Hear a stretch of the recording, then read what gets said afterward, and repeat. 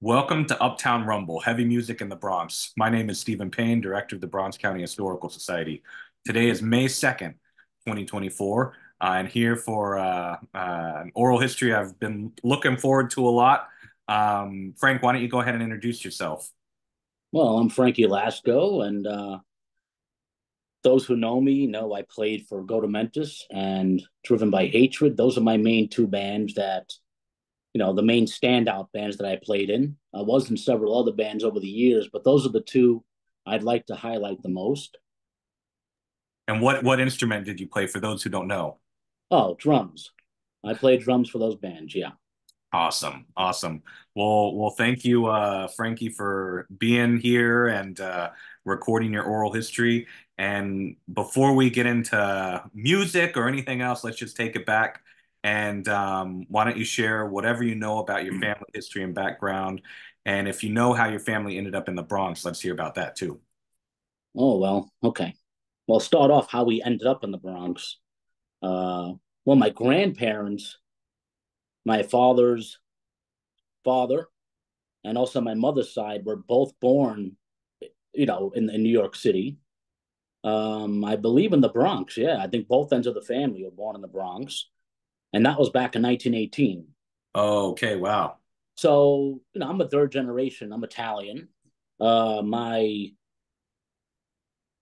My great grandparents did come from Italy during that time when the ships came in to Liberty Island or wherever it was, and they came with working papers, and I think Mussolini was running things at the time, so can't blame them from running, from getting out of there. And Sure.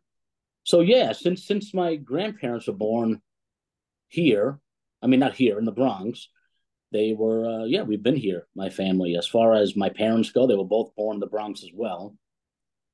And yeah, I mean our lineage goes pretty much from the beginning, I believe, in New York City, the Bronx in particular. Do you know like different neighborhoods that your family might have lived in over the years in the Bronx? Your parents or grandparents shared that with you? It's weird. I know my mom lived with her, obviously her parents, my grandparents. I don't know where in the Bronx. To be honest with you, I don't remember the area. My older brother would know that because his memory is like I don't know. I think he's an alien sometimes. But but he would remember that location wise because he was he's 7 years older than me, so he would have a better memory of that period because he didn't live where we lived later on, at that time. So um, I could only go by where I was born and where I grew up. Yeah, where were you born? Where'd you grow up? Well, I grew up on East Tremont and Carter Avenue, which is right off of Webster Avenue. Sure. If you go right down you go right straight ahead this way. There's Frank's Sporting Goods and that whole area there. Uh-huh. And that was the area. The building was 333. It was Tremont Towers, and that was at the time a big building, a prestige building. When my grandparents moved there, and I believe in '65. Yeah. And once the '70s came, it all went downhill. But at that time, at that time, it was an upper middle class, upper had doctors' offices in the lobby and the whole Uh-huh. thing. And you know how that goes. Things change, things shift, and things go bad, and you move on to the next place. Yeah. But yeah, so my grandparents moved there around my father's side, meaning not my mother's side. My mother's side lived, I believe, most of them lived in Brooklyn later on. I see. And I also moved with my brothers with our mother to Brooklyn for a good 6 years around that time. Okay. Uh, Around 1987, I think that was the year. Yeah. Prior to that, we lived in the same building in the Bronx, grew up there, and eventually 6 years later came back to that same building Uh-huh. and continued from there. So Do yeah. you how do you have a good sense for about how old you were when you moved to Brooklyn for those 6 years? Well, 87, I might have been. Well, in 89, I was 11, maybe 9. Okay, I see. So I guess you went to I guess a large part of elementary school in the Bronx then, or um do you Oh remember yeah, I the mean, elementary school you went to?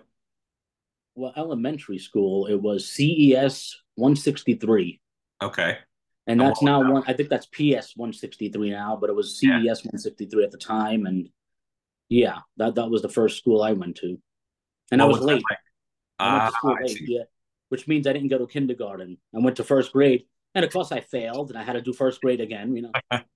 It would Sure. say A B C A B what, but but yeah, from there, yeah, and then moved on to. I think from there we went to. Well, no, I'm thinking preschool. I'm a little confused on that. CES 163 was yeah the first grade up until I'm trying to see. This is where I get a little confused. I'm just trying to figure out the years. Yeah, sure. Well, elementary, that would be, that period. But then we finished elementary school. Okay, we finished in Brooklyn. Yeah, that makes sense. That makes Yeah. sense. And so that was PS 226, I believe, was the school around Brooklyn. We lived in Avenue N on Day Hill Road, which is basically the F train. Avenue N was the stop. It was a good hour, maybe an hour and a half trip from the Bronx. Wow. And at that period, my parents, well, they've been separated. They were still very close, very good friends, just divorced. Yeah, sure. So my father was living in the Bronx with my grandfather and my uncle as well, and pretty much where we grew up most of the time.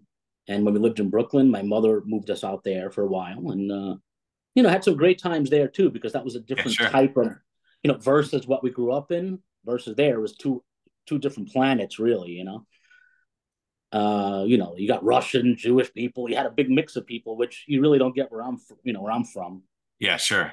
So it was a different type of cultural thing, and so we had a taste of that, a better life, so to speak, I see. in terms of environment for a good 6 years. So that kind of helped shape us. I think that little experience there kind of molds you into, opens your horizons a bit. Yeah. You know, So in your old Bronx neighborhood that you lived in until 9 and then moved back to after Brooklyn, you know, what were some of the like families or friends that you were close with when you were there aside from your own family? what do you mean in Brooklyn or in the Bronx? No, in the Bronx. Like, did you have a lot of close friends in the neighborhood? Like, talk a little bit about your friends or, maybe families that your family Well, was close with. well, it's fun. In the Bronx. I mean, again, we lived in that building. As far as me personally, and I was young. Yeah. Later on, of course, but the friends I met later, these guys, the Yeah, sure. musicians, right? You start coming into your own and you start to, you get that age, 13, 14, you're like, okay, you try to find yourself at that age. And of course, metal was that was the avenue, right? Absolutely. And, but there's a lot of, layers to that as far as how I got into it and stuff. But friends, I mean, I don't really have friends at that age. Before we went to Brooklyn, I was very young. Sure. We knew a couple of people we hung out with, but for the most part, I was always a hermit. I was the type of guy, I was the type of kid who was content with his radio, listening to the Beatles. Uh-huh. And I was a big fan of the Beatles, still am. And those are the guys that turned me on to playing, which we should get into, I guess, later on. But Yeah, we will. so music was always around the house. As far as my father, my uncle always played the classics, the old rock stuff, and the Zeppelin, Floyd, and everything in between. So the Beatles, of course, were huge. So once I seen Ringo on TV, I was like, I want to be Ringo. I don't know what it was about Ringo, but Ringo just Uh-huh. had that swing to him. Like I love Ringo. I love that. So and there's no denying the influence that band had in the world. And That's right. I always had an ear for bands that were distinct and unique and different. It was never a generic. I never had generic taste. It was always something that was special, different. My ear was tuned to that type of stuff. I see. Did anyone in your family play any instruments? Well, my father and my uncle, yeah, the Lasco side. My mother's side was the Spinelli side. Okay. Very talented as well. But I think I got my musical ability from my father's side.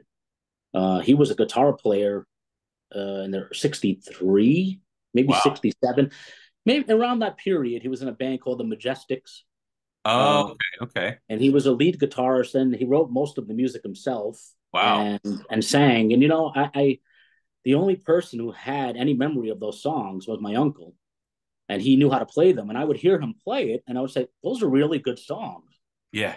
And I always meant to sort of, I want these songs. I want to try to record them Yeah. for dad and put his name on it. And it never happened because I lost my father a few years back, and my uncle passed. Funny enough, he passed away on my way here to Minnesota, which was about almost a year ago. Wow, man. And he was the last of basically that generation. He was the last one. My father passed. My mother passed years ago. She was 54 at the time, and her two sisters, and then my father had my uncle. He passed. So grandparents are gone. So everybody, that whole generation are gone now. So Wow. And I guess the Majestics never made any recordings or anything like that. I don't think they did. I don't Man. think they did. You know what happened? He was doing great, but then he met my mom, and you know how it is. Uh-huh. Chicks, you meet chicks, and there it goes, right? So next thing you know, you're having a baby, and that's what happens. But Wow, so wow. So yeah, you like you said, you were around music from the very get-go, huh? Um, I was always raised on it, yeah, and I was always raised around the good stuff too. And yeah, again, living in the Bronx, you were raised around a lot of the stuff that was going on in the streets at the time, whether it was rap or if it was what is it like Noel and all these guys that did that yeah. dance stuff there. Oh, like the freestyle The stuff, right? freestyle was big, and you know what? It's weird. At the time, you're like, "Oh, this sucks," but Yeah, now looking back on it, I appreciated it because it's music is a time machine. You can that's hear right. one song and it basically just transports you to a specific time. Yeah, So they say, is time travel possible? I said, yeah, just listen to music. Music absolutely. really, it's amazing how it could bring you back to high school in a half a second. Yeah, And absolutely. and you get those feelings inside of you like, oh, I feel great. It brings you back. And so music to me has always been my escape. If I want to go somewhere mentally, I think music was always the avenue to do that. Yeah. Yeah. So after your time in Brooklyn, yeah, I guess you went to junior high in Brooklyn. Actually, before we move past Brooklyn, let's talk about that. Well, yeah, junior high, that's when we came back to the Bronx. I was Oh, okay. ready to go to a school called Setlo High School, which was music based. Because even back then, I always played drums. Even in Brooklyn, I was learning my rudiments and stuff through, Yeah, marching. They would teach you. They had drum class, music classes back then, which I don't even know if they have anymore today, or if they do, it's very scarce. yeah, it is. Yeah, Which is ridiculous because that's so healthy for you mentally to I know. create. It's creative. It's good for you. It keeps you out of trouble. I know. Maybe that's why they got rid of it. They want everyone in chaos. They love that. Yeah, I know. I know. But They cut music and art and all that stuff, and yeah, yeah, yeah. So yeah. So I was about to go to Sethlo. I got accepted, and then we had to move back to the Bronx. So then I went to PS 147. That was the junior high school. okay. Where's that at? I don't Oh, remember. I can't remember. It wasn't far from where I lived on Okay, Carter Avenue. okay. Yeah, just the neighborhood school, I guess, Yeah, right? I could walk a few blocks and it took a little walk, maybe a good 6 minutes, 7 minutes, and I would be there. So, but the Yeah. school was 147, which is where I met Gigi. I know she mentioned that in an interview, Uh-huh. That's and her right. sister. I knew her sister as well there, and that's where we met. Um, we knew of each other at the time, and Yeah. so yeah, 147. And after doing that, and junior high school, I played drums for the school, and I was the drummer in the school. And in the yearbook, there's a photo this big of me in the center with a floor tom. Wow. But I didn't get to play graduation, and it was my fault. Oh yeah, It what was my happened? well, well, being that I knew all the songs already, I felt I didn't need to show up to practice, right? So to spite me, when graduation came, I wasn't allowed to play. And then they had some other drummer who was horrible, and he was all off rhythm and stuff. And so they ruined the graduation essentially. But at the time, you think you're too big for your bridges, and you're young, your ego's up there, right? And so But they taught me a lesson. They deflated the balloon quick when they can't play.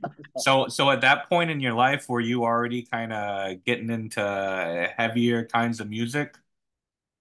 Well, the heavy music came from my brother Bobby, my oldest brother. He was well, even in the Bronx when he went to Roosevelt High School. Uh, that's when he started to get into metal. You know, Maiden was the first band, Of and course, just yeah. like I think every Maiden fan in the world that started, they seen Eddie on an album cover, and they said, Uh-huh. "I have to see what the hell this is," right? That's right. And that's what Bobby did. He got Live After Death, which is a live album from this album, the Power Slave record, Uh-huh. and which is a classic live album. And Classic. Bobby was hooked. That was it. Maiden was his band. It still is his band. So tonight he's going to be 54. Still his band. Wow. And at that point, I was more into again the Beatles and the classics. I'm very eclectic musically, Yeah, sure. you know, especially these days. But I have a soft spot for all the classic rock bands and all the, you know, you got to understand where the foundation is. Absolutely. And any metalhead or any metal guy who just respects bands before them, that sort of laid the foundation for it. To me, they're not really fans of music. Yeah, They're looking for a clique to fit into, but they really don't have a passion. You know, that's right. you got to have a respect for where things come from. Yep. And you could go to Jim Morrison. You could go to again the Beatles, Lennon pushing it with Revolution and Helter Uh-huh. Skelter, and you know Helter Skelter was probably the heaviest song at the time, It and this was. was 67. Look at the riff. That's right. It's heavy. It's heavy stuff, you know. It is. It is. And how McCartney's doing the scream and the whole, you know, no one did Uh-huh. that. No one did it. So you have to understand where things start. That's right. People say Sabbath. Okay, Sabbath maybe was the first metal band in terms of that vibe, the Yeah, yeah, dark vibe and stuff. But the ones to first sort of lay it down were people like, again, the Beatles. I think the uh-huh. Beatles were the first to do it, Helter Skelter. I think not intentionally, Sure, sure. but they weren't afraid to just think outside of the box and just every album would change. They Yep. progressed in 7 years or 8 years they were together. They just totally changed. If you hear the first album to the last, just like what? How did that happen? I know. You know, Completely different sounding completely bands. different You band, know? and they weren't afraid. And then that's the secret, you Yeah. know. And Um, that's why they were who they were. And you know, so yeah, the Beatles, Stones, the Doors. I mean, again, Zeppelin. I could go back, Skinner, and I could go back and on with those bands who I just loved. And I would hear 101.1 yeah. CBS FM that would have the specials or rock classics, and I would record them on tape. Uh-huh. And yeah, I mean, growing up on that stuff, we had a lot of vinyl, even with Billy Joel and all this type of stuff, but laying around the house. And so I grew up on that stuff. And then the thing that caught my ear later was when we moved to Brooklyn. I think, how old was I? Maybe 8, 9, maybe Yeah. 9. You know, my brother always he had his own bedroom, blasting Maiden, usually Maiden, other bands too, but Maiden was the and Flight of Icarus from Live After Uh, Death, the live version. For some reason, that particular day, it caught my attention. It just yeah. happened. So I knocked on the door. I says, "Bobby, what is that?" "Oh, that's Iron Maiden. This is, you know, Flight of Big here." He's like, "Hold it." It was cassette tape, double cassette at the time. He's like, "Take it over there with your radio and listen to it." And I think from that point on, I really started grasping the metal stuff at 9 years Uh, old. wow. And yeah, that's pretty much where it started. Bobby was the one to really get me into it, starting it off, and you know, and from that point on, it was just grew and grew. By the time I moved back to the Bronx, um, you know, I had a taste for it, and he would introduce me to other bands like Metallica. One Yeah. day, he's like, "Sit on the bed. Here's the lyrics to Master of Puppets. I'm going to put it on, and you just read the lyrics along with the music, right?" And again, that's life changing because Master of Puppets lyrically is a great record too. It You is. It know, is. some deep subject matter there, which was, you know, it'll make you grow fast. You know, metal, it makes you grow up fast because Yeah. it's intelligent music. We're not talking warriors and wizard stuff. I'm talking the real stuff. That's right. And That's I right. like the warriors and wizard stuff too, Yeah. Yeah. but you know, the real life stuff comes from those types of bands, you know, and you know, and that's pretty much where it progressed, you I know. see. I see. So, by the time that you were back in the Bronx, had you obviously you were playing with the school band and all, but had you tried, playing with any kind of guitarist or bassist on the side, anything like that? Well, the first time I attempted to start a band, I believe it was in junior high school. Yeah, I think, again, Gigi, I watched the interview recently. She mentioned Eddie, this kid, Eddie, Yeah, yeah.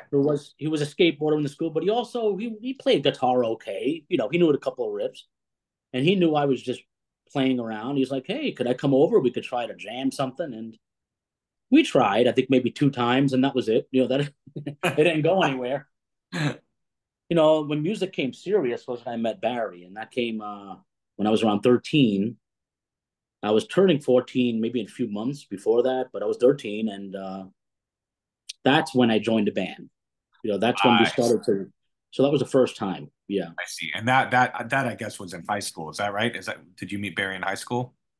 Well, actually, it was junior high school. I was still Okay. in junior high, going into high school. Um, I met this kid Anthony, also named, they call him Kuko, Okay. Yeah. and I knew him from the school, and he knew Barry because Barry would hang up like 2 blocks up from where I lived on East Tremont, and there was a building there where a lot of the metal guys hung out. I've heard Rui was about one it. of them.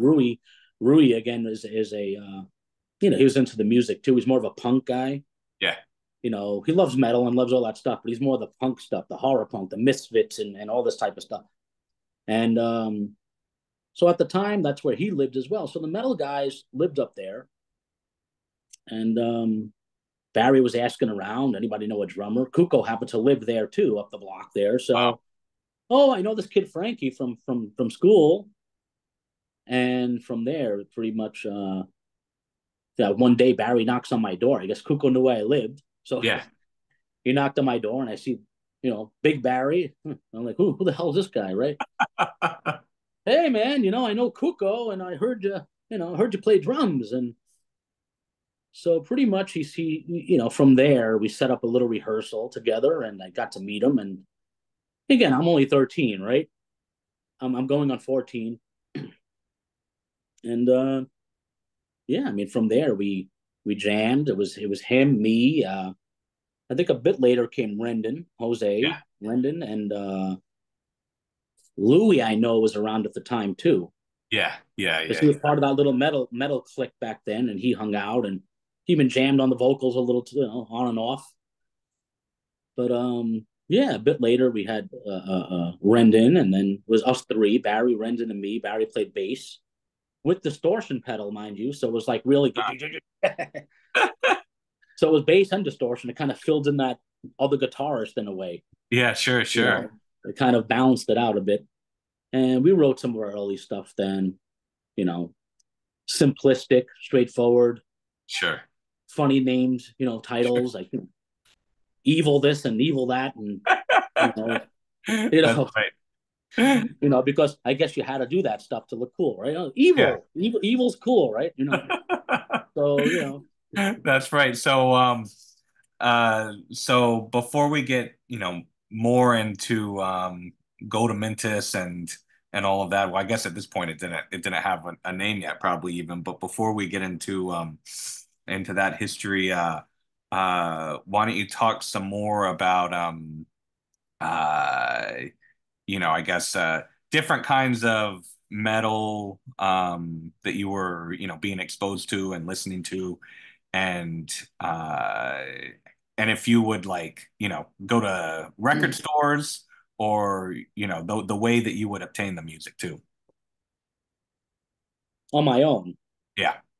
Well, again, and I'm sorry I did cut off before. I know there was a lot of stuff with the family history. I could go on how I was raised, and as far as with the family, if you want to. I know I'm hopping around. That's fine. That's fine. I Yeah. think I have I We'll think I hop have around. undiagnosed ADHD or something, probably. No, that's So fine. Some people's oral histories, hop around a lot because memories work in all different kinds of ways. So, I uh, guess, yeah, yeah. So but yeah, we'll carry on with Goatamentise in a little bit, but we'll take it back to a few other things first. But let's stick with the music for a second and just sure, uh okay, yeah. all right. So yeah, I mean, again, I was raised with my brother who was a big collector. I mean, he would go to Bleecker Bob's all the time and pick up these. Bands. You'll have your regular bands, your Dio, your Megadeth, Metallica. Bobby was a big collector and a big fan, and huge collection too, CD, cassette, and everything else. Wow. And his collection always grew. And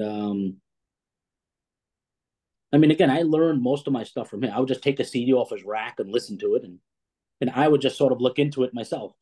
He would like to look for the obscure bands you didn't know of, from Sweden, from Germany, that Uh-huh. were, Relapse Records. A lot of them were on Black Mark Records. Black Mark Records had some of the best death metal bands out there. Yeah, I mean, um, and they came from, I believe, that was Swedish, German, Sweden, around those areas there. sure. And there was a band called Rosicrucian, which was I'm a huge fan of that band. That was one of the heaviest bands I got into at the time. An album called Silence, Huh. and you listen to that record yourself. Musically, it was really excellent musicianship. Great. So it's called Rosicrucian Silence. It has like this ear on the cover, grayish sort of background. Wow. Fantastic album. Musically, if you listen to it, you can say, wow. Yeah, So that really opened my horizons on the musical front. Like, wow, you could do a lot of stuff in this. And that period. And again, when I lived in the Bronx, when I met Barry had his own stuff, Cannibal Corpse and Deicide, and yes. again, so did my brother. So it was both of those guys. Barry I also see. introduced to a lot of things because again, he's a few years older than me. So Sure. I consider Barry a brother more than just a best friend. Yeah, sure. He's my third brother. I got three brothers. I mean, excuse me, my fourth brother. It's me, and I have three brothers. He's my fourth brother. So yeah, he introduced me to a lot of things, and along with his influence and my brother Bobby, um, I had an understanding of the music. So when we did start Goatamentise, I had an understanding of how it should sound, and so I didn't have the skill set to play it yet, though. Uh-huh. Yeah, yeah, yeah, yeah. Because I wasn't a double bass drummer or anything like that. I Bass was gonna drum, ask you. so, Yeah. yeah, I was single player. I played around. I wasn't playing that music though. Yeah, sure. So that was a big, you start playing maybe some Maiden stuff a little bit, the Beatles, and then you're going to, death metal. That's a big jump. With blast beats and Well, yeah, and you're like, okay, so, but you learn, you figure it out. It takes a lot of practice, like anything, and yeah. you listen to albums and you try to emulate what you hear, and that's kind of what I did. I tried and I kept working on it. Big help to Alan, who's the friend of, excuse me, is my friend and also brother of Milton, who passed away. Uh-huh. We used to rehearse at Milton's house as well, and so, he used to let me use his drum kit. I see. Did you have your own drum kit at your apartment? At that time, I did have a drum kit. I Yeah. had I think it was a four-piece kit with one cymbal or two cymbals, and yeah, I had that kit, single bass pedal, Yeah. Do you remember and where you got that kit or how you got that kit? okay, I need to focus. You see, maybe I need a pill for that. Maybe I could start focusing more. My brain has been in so many places over the years. It's like, okay, so the first kit I got was on Christmas of 1989, Okay. and it was a gift from my father and my mother. They both, because prior to that, I would take my grandfather's pots and pans and bing, bing, bing, bing, bing, and bang on them. Uh-huh. It was always in me to play drums. That was the instrument. That was the one. So, um, my mother, I guess, told my father, we said, I think Frankie has something here. I think you should try it. We should get him a kit. There's something here. I don't know what it is, but let's give it a shot, right?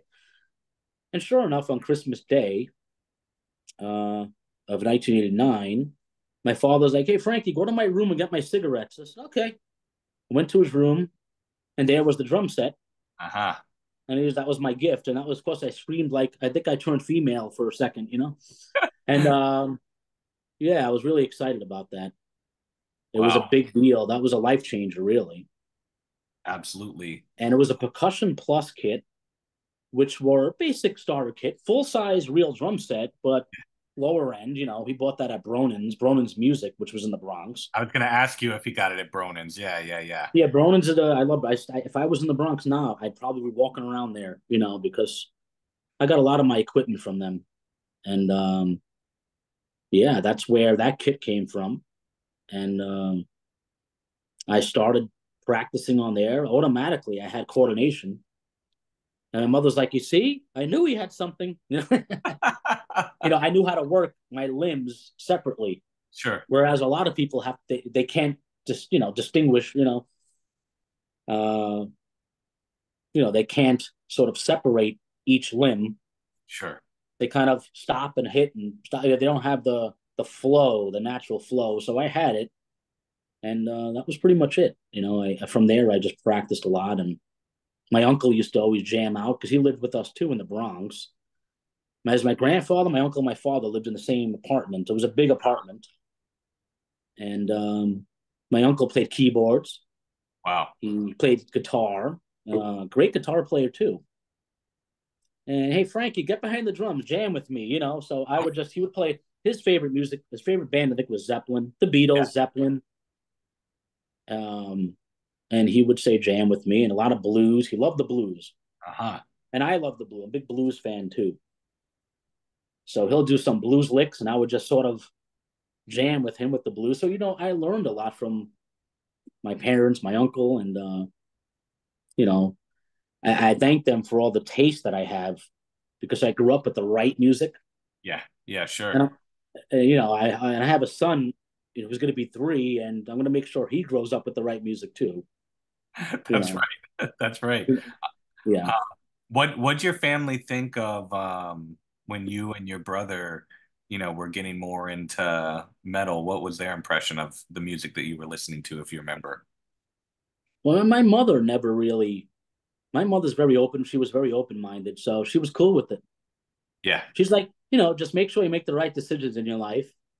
But whatever you like, that's your business. If you enjoy it, enjoy it. That was my mom. My mom, Bobby would play Maiden stuff, live videos and stuff. My oldest brother, and she says, "What a bass player that is, Steve Harris." My mother Wow. even noticed the bass coming through. That's She's like, cool. Wow. "She's a hell of a bass player." My mom knew it right away. Said Steve Harris is one of the greatest bass players, Uh-huh. and he was a lead bassist, not just some guy in the background, right? That's right. And he made it cool to be up front. One of the few that did that at the time, and and she was a big fan of Bruce's voice also from Maiden. Wow. She's like, he has a very powerful voice. I love his voice. So my mom had a mind that she was open minded enough to absorb. But she heard something great, it was great. Yeah. She wouldn't put it in a box and say, "Well, I don't look into this box." Yeah, You sure. know, she was like, "It was cool. It was cool." You Yeah. know, and the same with race and everything else. She didn't care about. She never discriminated against anyone. It didn't matter what you were. Yeah. Just make sure they're good people. That's it. Yeah. And that's how my mom was, and my father's side too. I mean, but my dad sometimes he would make fun, like he would drive my brother crazy. Yeah. Like, "Oh, what is this stuff?" He would make fun at him with Maiden and all these bands, and then so Bob used to get upset about it because you're in your teen years, you take that stuff to heart. You That's my do. stuff. That's my music, man. But funny enough, Bobby didn't have a chance to change my father's, perspective on that stuff, but I did. Yeah. So when I started, really getting into it, I would watch videos. Say, "Dad, watch this video with me," Yeah. and he would lay there and watch the video, and at the end of it, he would start saying, "These guys are pretty good." Huh. It started to because he's a musician, he knows how Sure. to. So he understood the talent that goes behind it, That's right. and he understood. And he started to understand. It's like, these guys, how do they remember all that stuff? Like they're great, And so I woke him up to that stuff, and he never had a bad thing to say about Maiden really anymore after that. I got Yeah. him into it. He understood, So it was like Yeah. it's just heavier, faster versions of what you grew up with, whether Yeah. it's That's right. Zeppelin or whatever it is. That's all it really is. Now, did you ever show your dad a Cannibal Corpse Oh, song? my fault. Well, that stuff he didn't. So we're Italian, so we're raised Catholic, right? Yeah, sure, sure, sure. As I get older, I'm more Christian than Catholic. To me, Catholicism is the twisted version of the Christianity. So that's a whole different thing. I'm not a huge religious guy, but that's my you know, you have to find something. That's what I kind of believe in. So, Sure. um, but yeah, when you see lyrics like, he would make fun. He used to call it blah blah music, so that was the name of it. So blah blah blah blah, so that's what he heard, right? Yeah, sure, sure. Are you still playing that blah blah music, Frankie? So it was funny, and his imitation of it was really funny. So he's like, you want to get into a band like more of the heavy metal stuff? That's fine, with a singer, a guy who could sing, and what's the blah blah? He's like, how do you find your vocalist? Throwing up in a bathroom somewhere? I mean, stuff like stuff. So he was funny as hell. I mean, Yeah, but he was yeah, never strict about it. He just had his opinions on it. sure, So, but yeah, he didn't approve of the anti-God stuff, which is sure. understandable.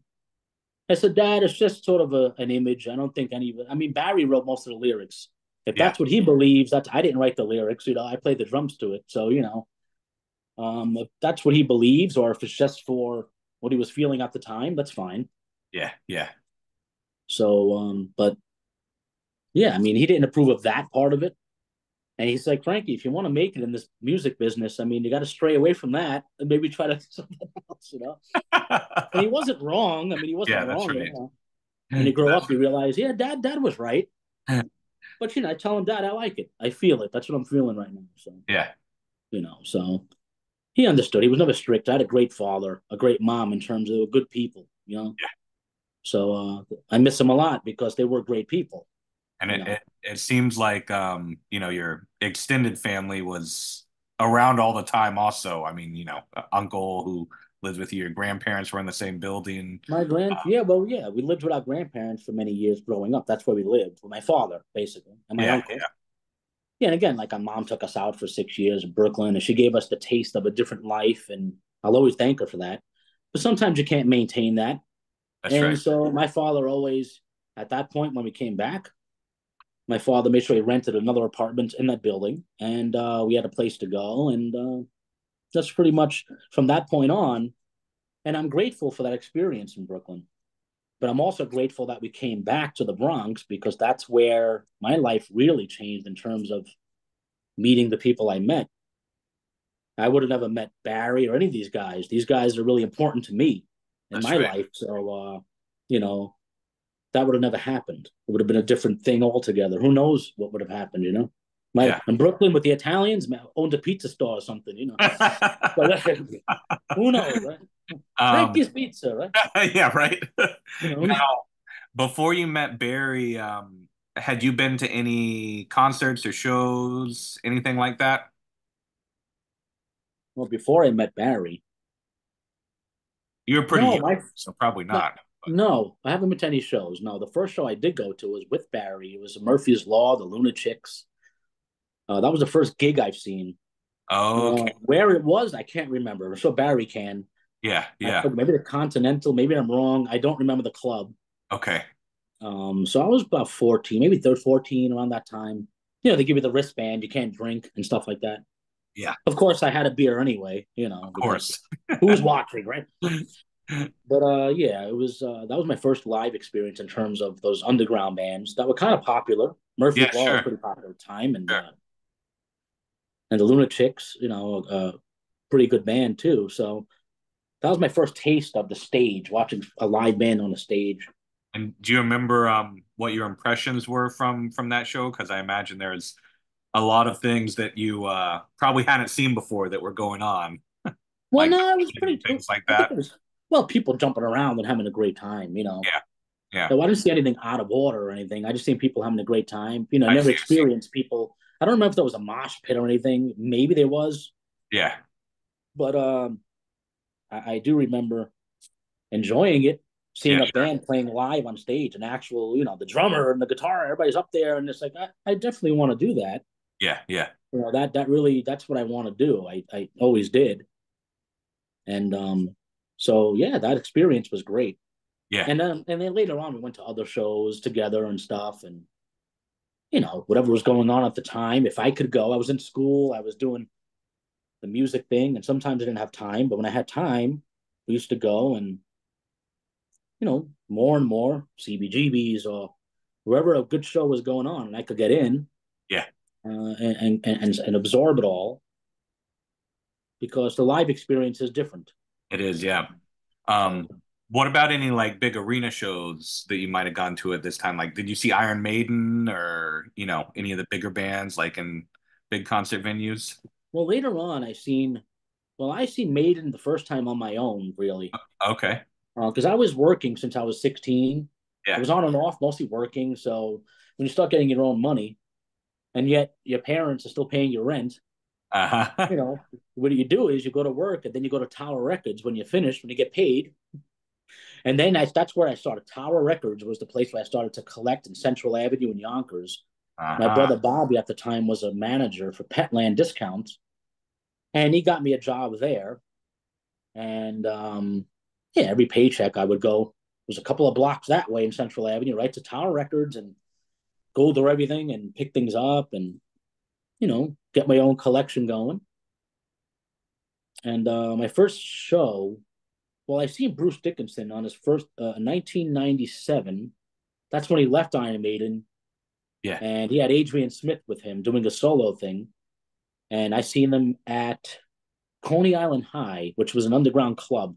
Yeah, sure, sure. And to see a man of that stature, you know, doing arenas, playing a small venue like that, it was an experience because you really could see how great he is when you hear it in that close. The man was bigger than the whole place, right? Absolutely. Hanging on the lighting rigs and doing his thing, and but his voice wasn't amazing, and to hear that so close up front. Wow. And my first bigger show was when I seen Maiden in '98. A lot of Maiden shows in the mix because that was my favorite band, Yeah, for sure, for sure. and it still is. Still Yeah. is. They're the top heavy metal band to me. There is no band better, in my opinion, um, because they have integrity. They do what they do, and they made it this far with no radio and barely Uh-huh. any TV. And I Uh-huh. respect that. That's grassroots stuff, It is, it is. and they do things on their own terms, and that's the way you do things. And they keep it real, and that's why I love that band. Yeah, And they're in their mid 60s, 70-year old. The drummer's 70, I and know. they still have the same mentality. They haven't changed at all. I know. It's You incredible. know, they always say, without our fans, we're nobody. So we always appreciate them, and we try to always give them the best we can. And I respect that. Yeah, You know, I respect. That's not about all the money. Yeah, it's a business now, sure. but sure, it's a business, but they still have a lot of integrity, and as do a lot of other bands too that still go. Yeah, So sure.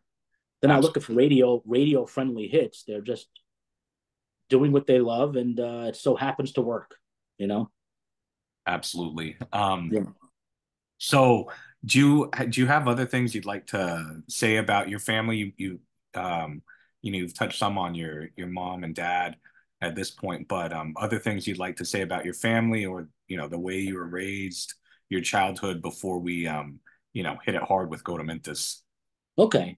Well, how was I raised? I mean, again, I grew up. I was young. I grew up with my grandfather, my father. At that point, um, my mom was going through her own battles. As did a lot of people from that generation. Whether it's drugs and other things. My father too, at some point. Sure. Um, and that was typical of the time when you grew Abs- up in the late '60s, '70s, and that was the thing back then. You didn't know the harm it would cause. But That's my mom never had it easy. I mean, she even as a little girl, that's a whole different thing. But she always had. She never really enjoyed her life. She never had a great childhood. So my mom always been through hell. So and despite all of it, she was a great woman. And so that's what counted at the end of the day. Um, so she'll have her relapses at times and stuff. So she'll be doing her thing, trying to get better. So it was on and off until again she moved us out to Brooklyn. yeah, She was straight and everything was great. My dad at the time, I would say probably the '80s and stuff. He had a gambling thing back then and his own addictions, which he stopped. I mean, he was the type that could stop it, and that was it. sure. Some people can't, or they can, but then it sometimes creeps up on you. My dad, so we're all built differently. I don't judge anyone. You have to live in someone's shoes to understand them. So you have no business judging anybody. That's right. So yeah, I mean the upbringing was great. Overall, it was great. I mean, My grandfather, he was a great cook. So food was always good in the house. You know, the Italian food, Sunday dinners, and you can't go wrong with Sunday dinners. I mean, No way. and so when I was very young, my grandmother, who grandmother Jenny, my grandfather's wife, I didn't know her many years. She passed away in '84, I believe. Diabetes, she had it where it ate her alive, basically, at the Mm, time. And she wasn't disciplined. yeah. So I want cake. That's it. That's what I want. So one of those people. So it basically ate her alive. And so Yeah. I lost her when I was very young. And so my grandfather, basically him, again, my father, my uncle, I was raised by them and my mom too. I mean, she would come frequently and stay for a while, then so, it was always, it wasn't together. Mom and dad weren't together, but they were still in our lives. Sure. And most importantly, they didn't have anything negative to say about each other to us, which a lot of parents tend to do. Your father's a piece of trash. You don't do that. You don't do that with your kids because they have Yeah. no, you just don't do that. So they didn't do that. So they were very close friendship wise. It just didn't work relationship wise. It happens. But they understood what it took to keep it unified to some extent for the kids, right? Sure. So yeah, we grew up with the music stuff. Um, the neighborhood was at the time again a lot of freestyle, hip hop, the Run DMCs, LL Cool J's, and Uh-huh. all that stuff. My brother Andrew now, who's about a year and a half older than me, he all of them like metal rock to some extent. Bobby's probably the biggest fan, and then me. We I think we gravitated the most toward the metal stuff. Sure. It took to us the most, but Andrew likes his stuff. And my youngest brother Daryl, who lives in Minnesota here, also grew into it as well. So he's very eclectic. He's more so into the, well, now it's changed, but like the R&B stuff and Yeah, sure. basically whatever's really good, he'll like it. So Yeah. he grew into it more now as he got older. Um, but the upbringing was okay. I mean, it was rough. I mean, it wasn't easy. Living where you live, you had your bad times, you had your good times. But overall, I have to say they tried their best. Yeah. And it was okay. Again, I appreciate those experiences being out, going through it. So Sure. I can't really pinpoint anything at that point, unless I really get into little details, like Uh, in 1985, I was Chuck Norris for Halloween, and my brother Andrew was Lino from Thundercats. So I mean, I remember little things that sure. meant something. Sure, sure, sure. That makes sense. My memory pinpoints the stuff that mattered, whether it was Yeah. bad or good, that made an impact. Otherwise, Yeah. yeah. Um, so what high school did you end up going to? I went to Walton, Oh, okay. You which went is to right next to Lehman College, uh-huh. right next door. So whenever I would cut school, I would hang out in Lehman. Yeah, yeah. The chicks were older there, so I was like, chicks, college chicks. So you know, you could just sit in the lounge there and nobody cared. You could just walk in. I'm sure you can't do that now, but back then you Yeah. could. Yeah, that's And funny. yeah, Walton was great. I think that was a great experience because high school is where again the bands that I was in, Goatamentise and Goatamentise was around '94, Yeah, so it was '93 going into '94. I think '94, and you know, transitioning into high school at some point there. It was great. I met some other friends there that I was really close with, and at the time, you meet certain friends. Usually, the high school friends are the ones that stick with you the most. sure. You'll have one or two that you still remember, fondly, And high school was great. I also played drums there, and I got along with everyone. I made it through. I didn't do great in school because I felt it wasn't. I don't know. I guess I don't like the institutional feel. I don't like to be locked in a place. Sure. maybe again, it's undiagnosed something that I have. Who knows, right? Yeah, But yeah, yeah. I educated myself. I got to 12th grade. I made it to my senior year, and then I dropped out because I was smart. At the time, I'm thinking, well, I play drums. I'm gonna make it. That Yeah, of attitude was course. most of these rock stars. They didn't finish elementary school. That's right.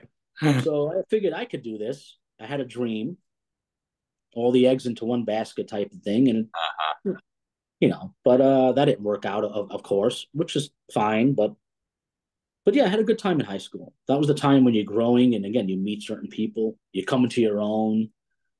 Musically, I was active, so in high school, no one was doing that. Yeah.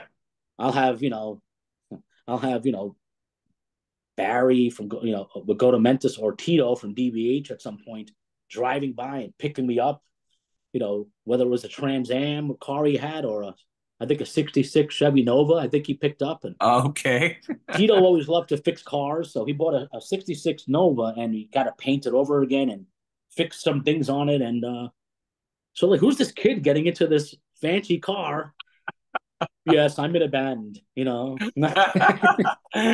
little peasants, just watch and learn. But And were there many other people at Walton that were in the no. same to the same kind of music that you were? Well, yeah, I met some people and I had a little clique there. Yeah. Most notably, a friend called Sue Ellen, who was big time metal chick. She came into the school. She was about a year, probably a year after I got there, or 2 years. Yeah. So she was starting while I was maybe my second year in or whatever it was. And yeah, she was a big fan of the music. Think rock chick. She checks all the boxes, right? Yeah. And so that was different, Yeah. and a few other people. We had a few people on and off that we hung out with there. She's the one I remember most, and then we had a couple of others there that we hung out with, and a little clique. You always get a little clique together. No one that I hung out with later. Yeah. You know, I mean, later on. I mean, Sue kind of stuck around for a while, but then she moved on, did her own thing. She moved to Florida or whatever it was. So she went to Florida and did her own thing there. But every now and then we would keep in touch. And most of the friends that I hung with came from outside of Walton. Sure. Through again the connection to Barry and then his friends, and then when you're The in a metalheads up band, the block, right?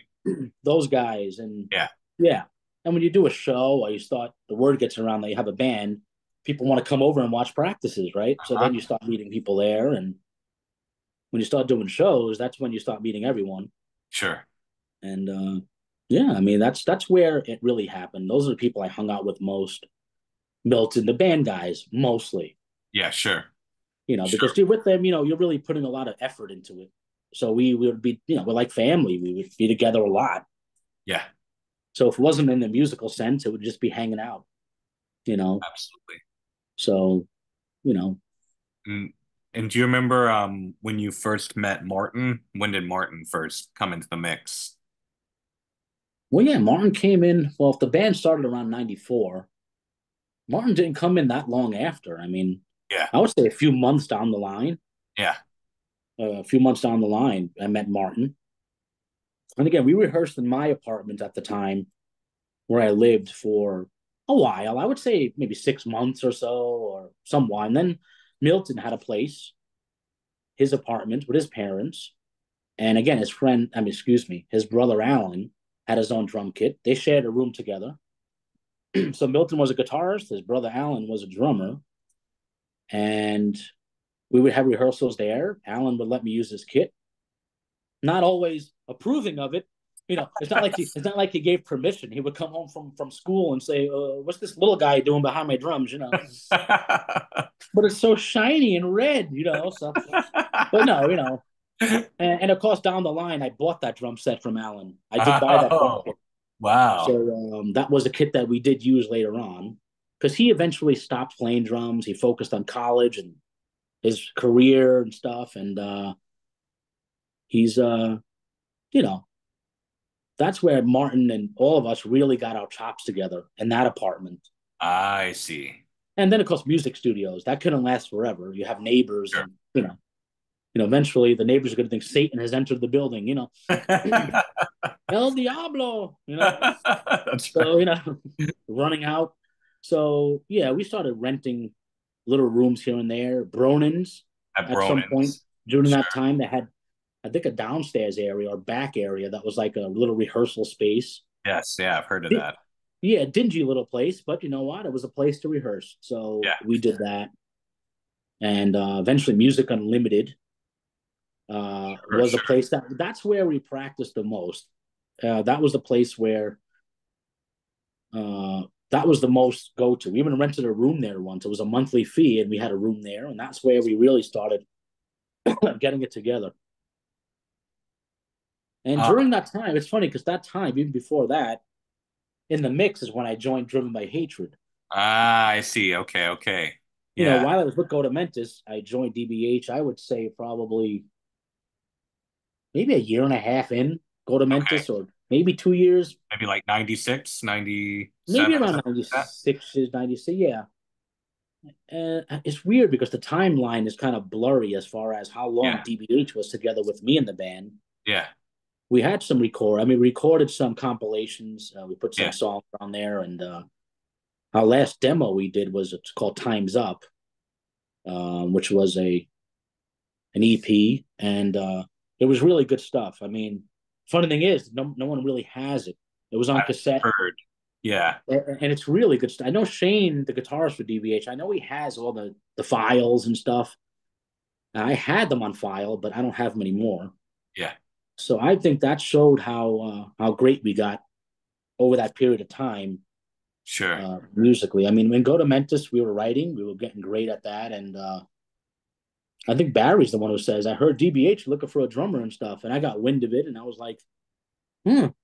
So I mean, Barry didn't mind if you wanted to do something else.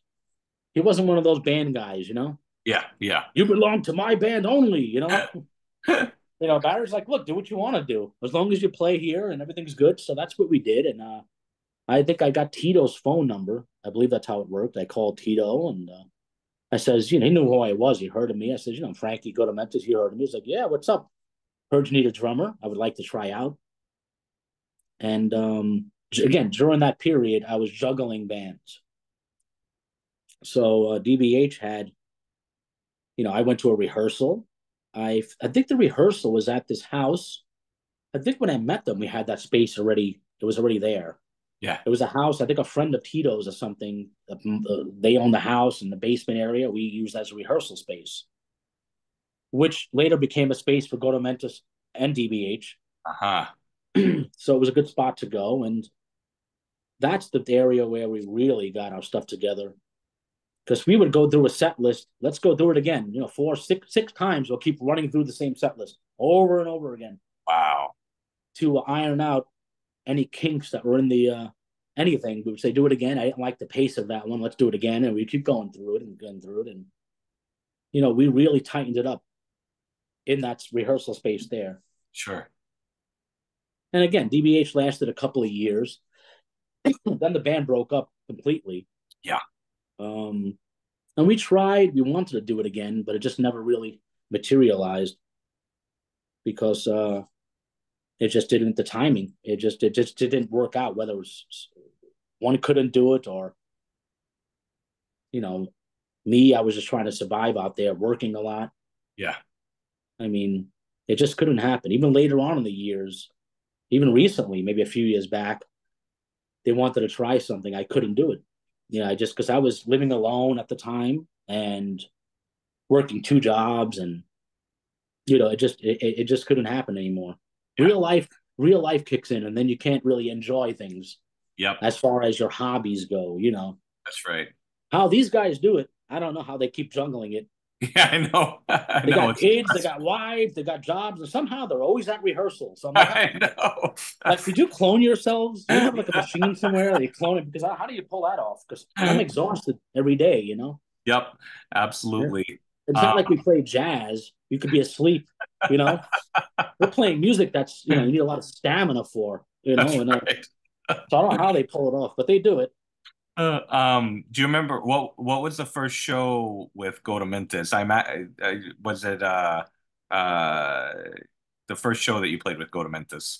First show was at Bond Street Cafe. Uh-huh. Like the year was in 1994. Yeah, yeah, Later on in the year, I forgot, maybe June. Barry's really good with dates like that. sure. We played our first show Yeah. at the Bond Street Cafe, and I thought it was a great show. I mean, it was our first gig. I remember. I don't remember how many songs we had, but we put on a good show. I mean, the audience was really happy with it. We felt really good about it. I wish somebody taped it. I think somebody did tape it, somebody, and no one could find where that tape is. But Ah, it's one of those wow. like the mysterious filmmaker, Yeah. that was in the audience. I don't know who it was, but so we can't find that footage anywhere. And then the second show, I think, was the Blue Frog. Is that right? Blue Frog was the second show, yeah. Yeah. Do you remember With much about that show? Well, I know DBH played that show. They had a drummer before me, Don Murphy, who was a really solid player.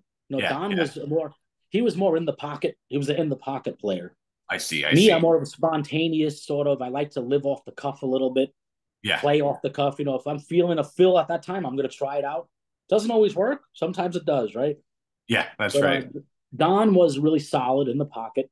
Me, I was more of a free spirited player, different style. So anyway, they played. They were great. I always thought DBH was great. When I heard their demo, the first demo, I was like, these guys are different. So that's why when I heard they needed a guy, I says I would love to play that because it's a lot different from Goatamentise. It's a different Uh-huh. thing, more hardcore stuff, Yeah.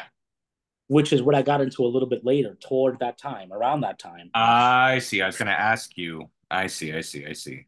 I mean, Biohazard probably was my favorite. Still, see the tattoo? Yeah, yeah, yeah, yeah, yeah. Well, I'm a big Biohazard guy. Sick of it all, of course. Madball and all these guys. To me, Biohazard was a good hybrid. They were great. They're a great hardcore band, but they had heavy metal elements. They had guitar leads. Absolutely. Driven by Hatred had guitar leads. Shane was a great guitarist even back then. Yeah, So when I heard their demos, like this guy's hitting all the right notes. I like the guitar playing a lot, and the band was solid. So I said, oh yeah, I could do that. I think yeah, I could do something there. So yeah, it was the Blue Frog. Goatamentise played, DBH played, and a few other bands performed that night. And it was a really solid show. It was good. sure. Yeah, it was a really good show. Do you remember like some of the other shows that took place in this period, like around the Bronx specifically? I know you all were playing, in Manhattan a lot, of course, too, and you know, It's so strange because I was that type of person. We got a gig, okay, let's go to the gig and play it. yeah, The only way I can remember sometimes is if you have a flyer or something. It's like, sure, oh sure. yeah, where we played, and we played as many places as we can. Castle Heights, the train depot. Uh-huh, Those the two train places probably depot. the most frequently visited places that we played. And Sure, that was Goatamentise or DBH or whatever. Castle Heights and the train depot were the main spots that we played. And we played other play. I think we played the Continental before. I think we hit every club in that area some point or another. sure, Whether it was just opening up or the mid tier band, or we headlined a few gigs too. sure. Um, and a lot of times I played double because both bands were on the bill. Uh-huh, You yes. guys are trying to kill me. Yeah. Um, now this is these are shows that I don't think Go to Memphis ever played at, but did you ever go to the Mullally Park Oh shows? yeah. We were supposed to play a show there. I think we were Oh, supposed to be on the bill for one of those shows, but somehow it just didn't happen. I see, I see, I see. I'm a little cloudy on that. I'm not sure if our name was ever on the actual roster Yeah, yeah, or if it was, or if there was just no time. I really don't know. Barry, again, is better with that stuff than I am. yeah, You know, I remember more the studio time and the demos and the creativity spots of it. sure. Shows to me were things you do in between. I enjoyed playing them. Yeah, Most guys would tell you, I love playing shows. I hate the studio. yeah, that's right, that's right. I, I'm the opposite. I love the Ah, studio because you can really create. You yeah, could hone in on what you're doing. It's private. You could get into your head a bit. And uh-huh. shows are great too, especially when they go well. When they don't Yeah. go well, you want to jump out a window, right? That's right, that's So right. But I Uh, mean, I always enjoyed playing, especially when there were friends there and people that enjoyed it. So it was more for them than it was for me. I love the sure. studio. I love making songs. I love making music. I loved when guys would come to me and said, "Look, I have this riff. Let's come over. We're gonna work it out." I enjoy that stuff Sure.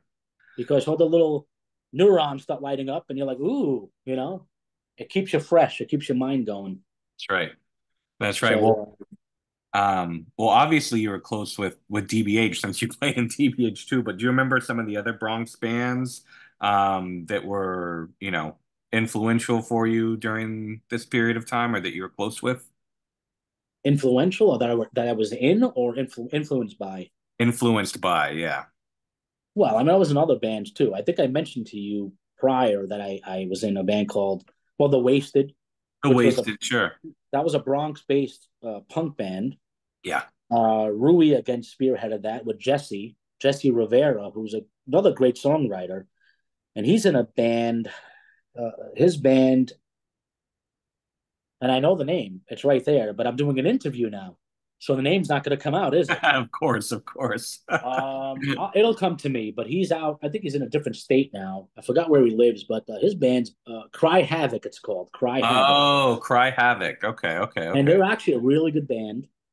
And Jesse, I think, is the primary writer there. I mean, he's come a long way guitar wise, and I played there for a while. Then they got this drummer Adam, who later down the line played with Manny in Uh-huh. a band Uh-huh. called Only Hell Remains, OHR, right, yeah. OHR, who I was also in, by the way, for a short period. I don't think that was Oh, mentioned okay. before. Oh no, I don't think so. Okay, okay, wow. And yeah, that didn't, So Adam was a really good drummer. Yeah, Even he's been playing a lot less than I have as far as time goes. yeah. He was also being trained in, I think, Juilliard School of Music. I mean, so there's really no comparison to a guy who learned on his own versus Juilliard, right? So Yeah, sure, sure. so I said I can't. That's a whole different thing. But a great drummer, solid. Uh, and that band eventually broke up. They did Nobody Likes Us, which was the album they put out. Yeah, Really good record, catchy, really catchy stuff, punk stuff, short and sweet, great hooks. Rui had a knack for writing great hooks in his music, and the band, was great.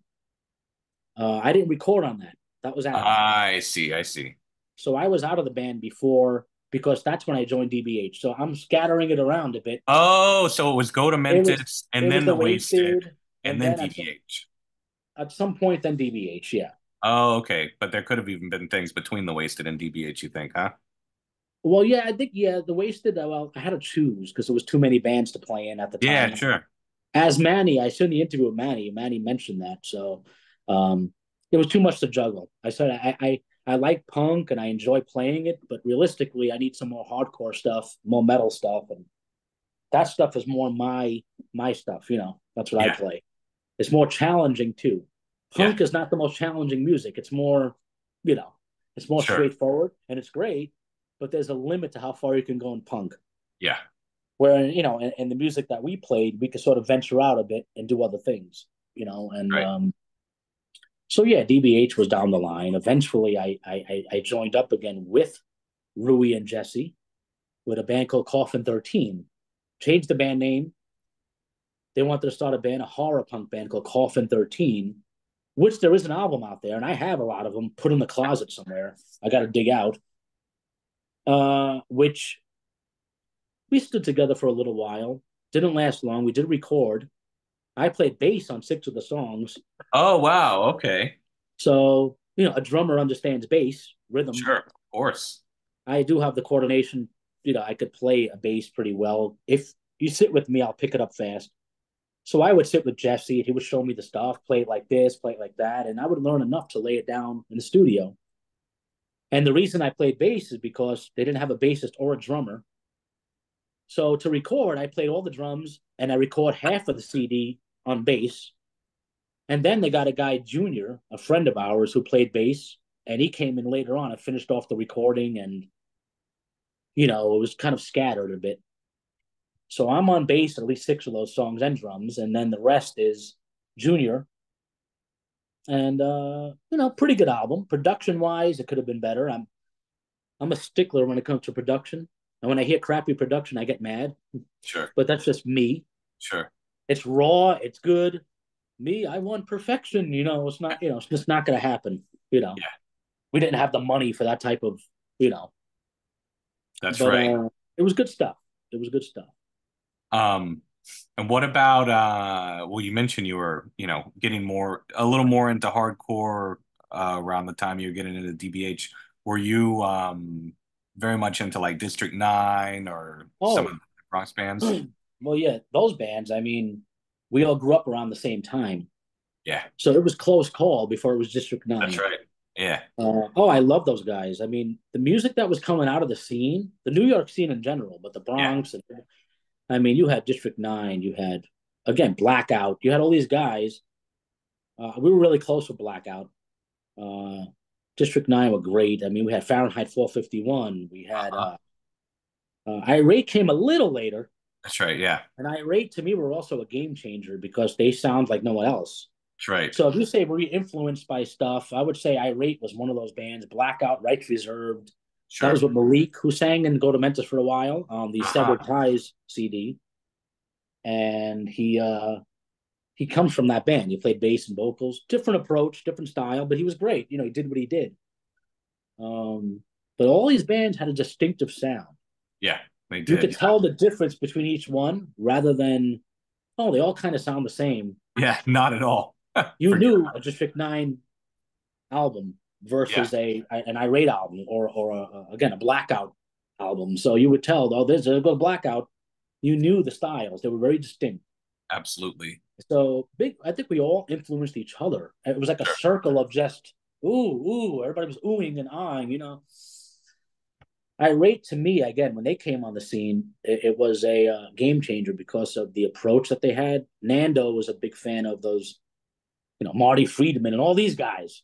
So Absolutely. these really technical guys, and to incorporate that with hardcore, with some thrash elements, some heavy metal elements. So Uh-huh. Irate knew how to intertwine stuff and mix things where it worked out. It worked Yeah, really well, and it became unique.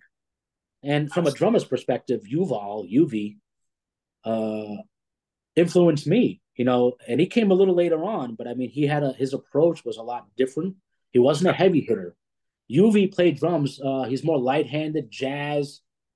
He was more of a jazz. He didn't slam the drums. He wasn't a slammer. Sure. He was more precision. He would come up with these. He had a great groove to him too. So his drumming, the way he would incorporate his fills between songs, no one was doing it like he was doing it. Yeah. So of course I would suck a little out of him and say, I'm going to copy him a little bit. But it was more out of respect than, and it Sure. didn't. It wasn't intentional though. At the end of the day, Of course. Yeah. that's what influence does. It's sort of you remember something and you want to emulate it to some extent, incorporate. Like DBH, we did a song called "Time's Up," the title song of the last demo we did, and there's parts of it where you could hear the groove is kind of irate-ish. Yeah. Well, there. Shane was Shane was influenced by it, as was I. So at the time, they were fresh, and so it was in our brain when Shane was writing. I don't think it was intentional, but it did sound it had the irate feel to it to some extent. Sure. You know that particular song, only that one song. And There's yeah, there, there's definitely a lot of groove to all the Goatamentise well, recordings. Goatamentis, we're a hybrid, yeah, the hardcore death metal thing. Yeah, Mostly that's what we are. We're more of a hardcore death metal that's band, right. and none of it was on purpose. It just happened that way, Yeah, and we just wrote that way, and that's nothing was ever on purpose. It just came out the way it came out, and I love those guys, and I enjoy playing with all the stuff we've done together. So I'm glad that they're back at it now, which is a good thing. yeah, for sure. And they got Tracy playing drums, and I knew Tracy for years. Tracy would always help me out, as did again UV at times. I didn't have a drum set to play on. UV would say use mine, or even Glenn from Billy Club. Yeah, Glenn would say, yeah, use some of my toms if I needed it. So they would always be around to help me out when I needed it. And Tracy was one. I used the drums a lot. It was whether I didn't have a drum kit, probably what it was at the time. yeah, I didn't have my own kit for years, a full kit to play shows with. Sure. And so those guys came out to help a lot, Yeah. to make sure I had something to play on. Until, of course, I got my own stuff later on. Sure. Um, And yeah, I mean, that's pretty much how it worked out. do you have very many distinct memories of like the house part or apartment parties or backyard parties that Goatamentise played at? Well, I know we had a friend Candy. She was from high school where I went, Walton. She was Yeah. one of the people we hung out with. Her name was Candy, so that was her nickname. I can't say her original name. I forgot her real name. It's a Spanish name I can't I see. pronounce. I think I see. Nuris or something I can't remember. So Yeah. she was known as Candy. So we used to. She had one in her house or two, and then we would go to. I know, I'm not sure if Anthony. There was a band called Demise for a while. Big Uh-huh. Anthony, we call him, who lives in Canada right now. Oh wow. I'm not sure if we ever had house parties there, but we hung out there a lot. Yeah. It's funny. I can't remember. It's funny. I really can't remember a lot of things that we. I could Yeah. be getting senile. I mean, that's all for all I know. Well, So I know one of the more I guess infamous ones or famous ones, depending on your perspective, is yeah. a backyard party where it was Irate's first show, I think, and Will from Blackout, I guess, misheard their name and told Ramon, "Oh, it's Iraq." So on the flyer it says Iraq, Iraq. but it was Debut appearance by Iraq. Yeah. Go to Memphis. It's probably Blackout played too. I forget who played, but that I was think Blackout did play. I do remember it. I remember spots of it. I know it was really good. It went down well. yeah. Everybody enjoyed that stuff because again, it was outside. So you had your That's right. crowd. You're rocking it outside. It was a good thing. Um, yeah, I do remember. I think I'm trying to remember. Yeah, I do remember that. Yeah, And again, it was like, wow. Again, Iraq played the first Iraq. Excuse me, Iraq played. So and they again they blew our minds as far as the stuff they were coming up with. It was different.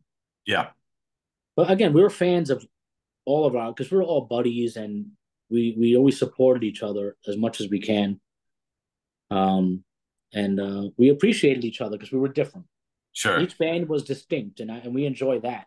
You know, Um, so do you remember what was your first show with DBH? We'll get off shows in a little bit and we'll get into recording and all, but that's fine. just to hit the show a little bit more, what was your first show with DBH if you remember? That's a good question. Okay, because we played quite a few shows. We did Yeah, a lot of yeah, times. They were double billed again, the Goatamentise and sure. DBH, but DBH did our own thing too. We did our own thing out there. Man, I can't remember the first show. Okay, no, that's fine. That's fine. Just And I don't. It's not because I didn't enjoy it or love it. Shows become very foggy to me for some reason. It was a thing we did. I remember our rehearsals again, writing stuff. I remember our first demo we recorded at Music Unlimited. I remember those types of things. sure. Shows, unless something crazy happened, it was a show. A show is a show, right? Yeah, yeah, that's right. It's That's a right. day in the office, and you do your thing, and you know, yeah. I mean, I can't remember the first show we played. I do remember though playing a show because of something dumb that I did. Uh, I don't know. We were really proud of ourselves again. So I said, you know what? I want to look different for this gig. I'm going to wear a suit. So I wore a suit like, here's the drummer in the suit, right? Something different, maybe for attention. I don't know what I was thinking. Stupidity. And I went in there, and the stupid thing is, I wore dress shoes too. Oh God. So try playing double bass drum with dress shoes, right? Forget Okay. about it. So the whole night I was in agony, and I couldn't play the songs right. And what a jackass I felt like. I mean, talk about a jackass, right? You do dumb things when you're young, right? It just I, make it. I take it you didn't wear a suit again after that to play a show. No, no, never again. No. First and That's it. only. And so yeah, I thought it would be something different. Wear a suit. Yeah. And that was really stupid. But that I remember. You see, I remember that Yeah. No, that's funny. because I'm sure the perception of everybody else, how stupid I probably looked, on top of not being able to play the songs right. Yeah. So yeah, Yeah. Um, well, you mentioned a second ago that you might remember other shows where like out of the ordinary things happened. Are there other shows that you remember? Either I don't know something went unexpectedly or anything else that sticks out as far as shows go. Well, there was a show I know we played. It was Goatamentise, I believe. We played. I'm trying to remember where it was. It was a good ride out there. I don't know if it was upstate or if it was.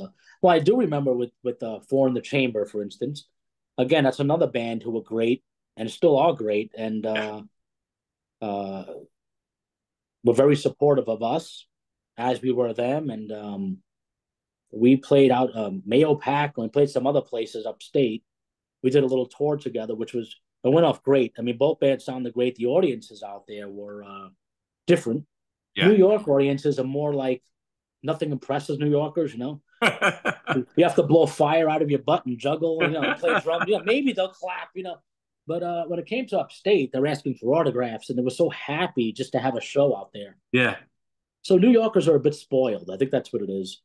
And I love my New Yorkers. That's my place. It's always going to be. I like that sort of, you know, who the hell we are type of attitude thing. That's what makes us who we are. But musically, out of state, you know, the fans were more, for the most part, they enjoyed it. These were all strangers out there, Sure. and they were they knew our names, they knew our stuff, and I'm like, you guys know about us, and so it was great. It was a great experience to venture out. So I remember that little tour we did before in the chamber. That was great.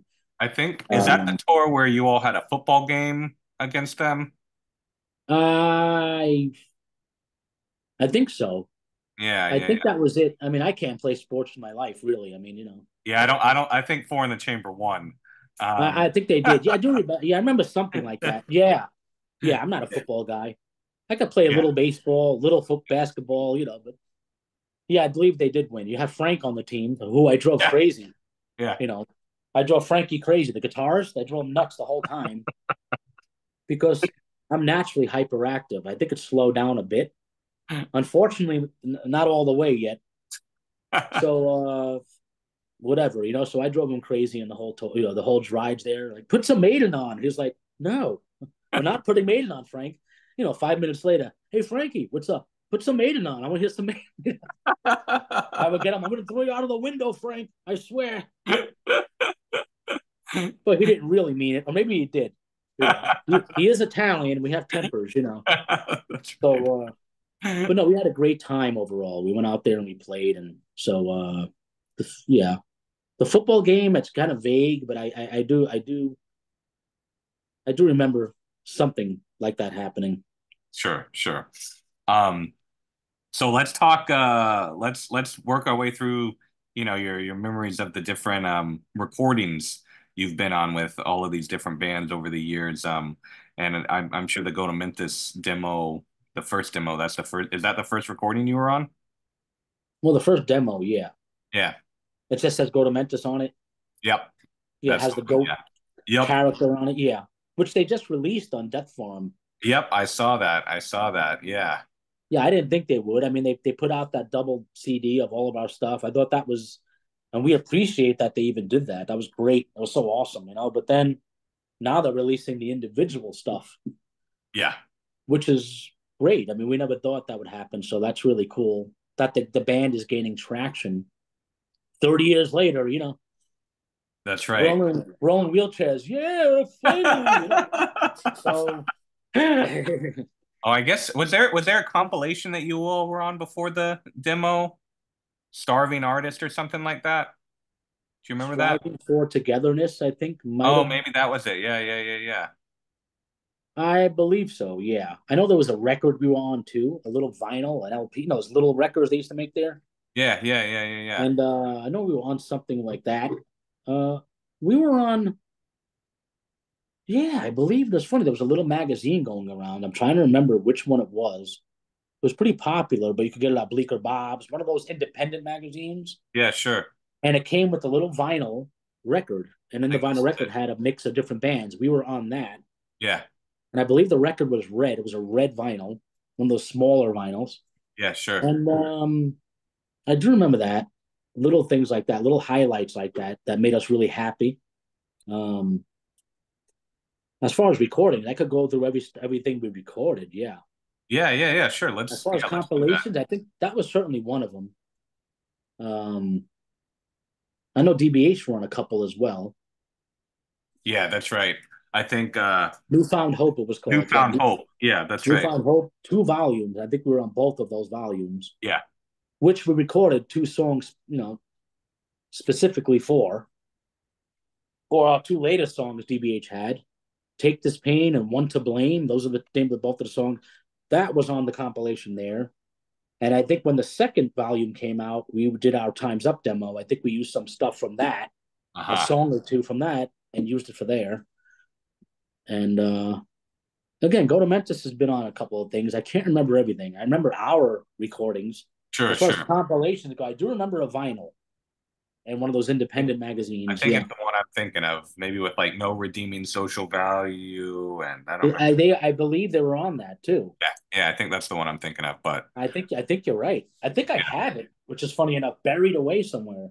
wow, yeah, I think it's 95. So I guess Yeah, I think you're that right. might You're be the good. first. You know Um, your stuff. but yeah, let's talk about the just the only Goatamentise recordings, not the compilations. Okay. Because we want to hear about that, where they were recorded that you remember, and like your experience of recording. Because yeah, Okay. Well, the first demo we recorded that in the place where we rehearsed with DBH. That basement from the house, that friend of Tito's. yeah, I believe it was a friend of Tito's. Okay, it could have been Manny's friend too. I'm not sure. And okay. by the way, I want to thank Manny and everybody for mentioning my name throughout these interviews. I didn't. I You've been never see a myself. popular mention. I don't. Yeah, I figured I was just a guy doing it. The fact that people have memory of it makes me feel good. Yeah, And that was and I always respected those guys as people. Manny's a great musician, a great friend, and all these guys. So. But yeah, the first demo was recorded in that same area there. Uh, how the music was laid down.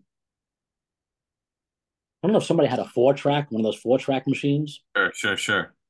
and laid the music down. Martin, he sang the vocals in the bathroom. There was a little bathroom there. I think he stood in the shower with the curtain closed and let me trap in the voice. I'm going to trap it in. Or he's in a bathtub. I don't know where he's saying it, but it was in a stall somewhere in a bathroom over there, and came out pretty good considering. Yeah, sure. I do remember that recording was there. And as far as Severed Ties goes, that was recorded, I believe, in Leon. He was in Rights Reserved. He was a guitar player. Oh yeah, sure. Um, and Alex was the drummer. I was close with Alex too, and those guys, Malik.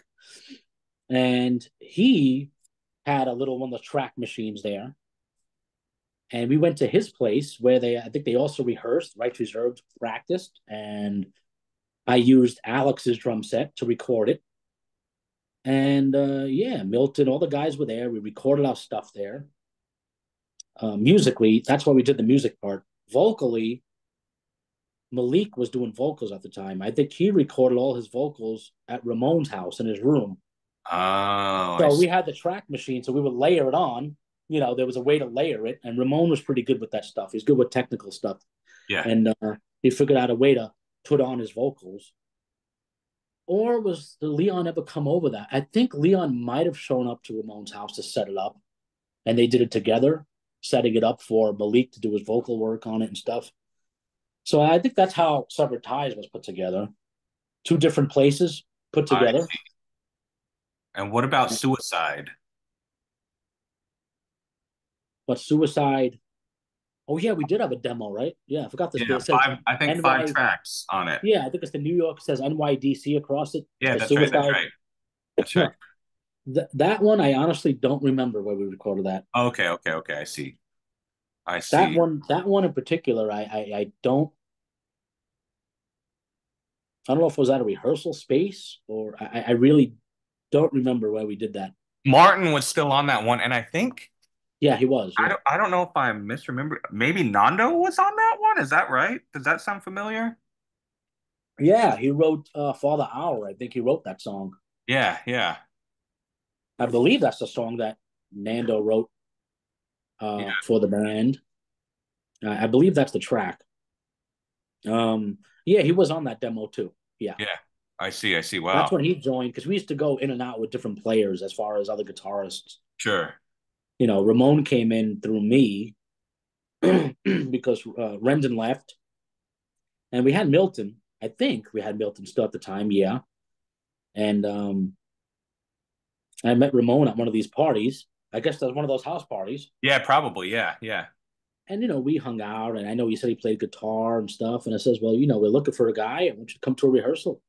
And I think that's kind of how it worked out. And Ramon has, the later material, especially. He's written primarily. He's written all of it, most of it, and he's a good songwriter. He's a great rhythm player too. So he writes really solid stuff.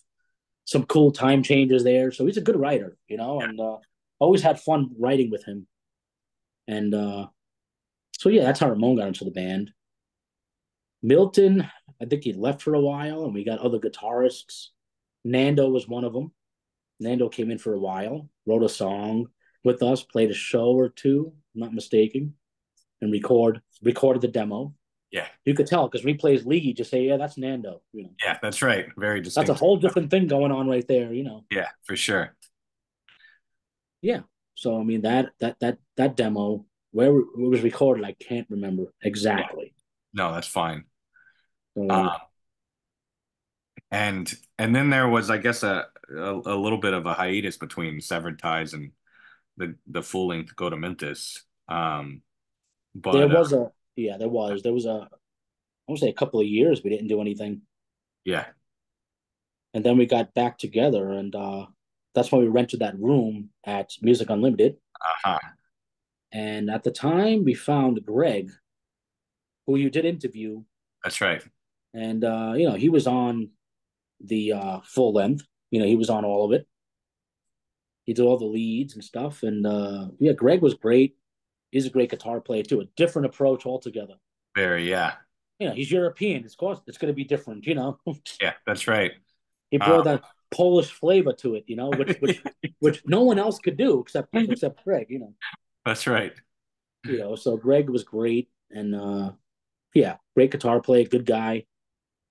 Yeah. Where did you all record the full length? Well, that was recorded upstate. Oh, was that at a JC's place Yeah, well, yeah, that was yeah, where John Irene Christoph. records and Yes, a yes, bunch of bands, I think. But and go yeah, we went up there for that. DBH went up there several times and recorded with JC as well. yeah, We had a nice setup there, and he has a good ear for it. He's really yeah, good at what he does. I wonder if he still does it. me Probably, too. I probably. think Blackout recorded up there. Yeah, Blackout. He was the Tracks. guy to go to. Yeah, yeah, Irate, I believe, did too. yep, yep. He was the guy. He was the buzz that was going around. JC, go up there to JC, you know, and he'll make it work. And he did. He always made it work. Yeah, yeah, He didn't rip anybody off. He wasn't that type of guy. sure. He cared more about the product than anything. And he was a nice guy too. So, you know, What set did you record with on the full length, if you remember? I don't know. I think I had my drum kit at the time, Okay. or because JC had his own drum set, Yeah, pretty much a complete drum set. I yeah, would just bring maybe the hardware, the cymbals, the pedals, the snare, or whatever it was, right? If I'm mistaking, I mean, I could be mistaking. I could have brought my own kit or the hardware for the kit that he had there yeah, sure, to sure. record it on. Um, yeah, I believe that I can't really because we did 2 sessions there. Okay. We ran through a lot of the older stuff first. This is when we just got back together too. Yeah, I wouldn't say we were in the best shape as far as our, how tight we were, but we pulled it off. Recorded several tracks there, and then came back to record newer songs that we've written because we wanted some new material with some old ones that people knew or ones we haven't laid down yet. Sure. but newer tracks. And the newer tracks, you could tell the difference between the quality sound, the sound quality, and the progression, Yeah. as far as the style and stuff. So there were two sessions, I believe, there, two or three. I think it was two, as far as laying all the music down. Yeah. I think Barry went in at some point and laid down all the vocals. And yeah, that's pretty much where we did it. And do you want to talk, you don't have to if you don't want to, but do you want to talk, more about Milton and, you know, Mm.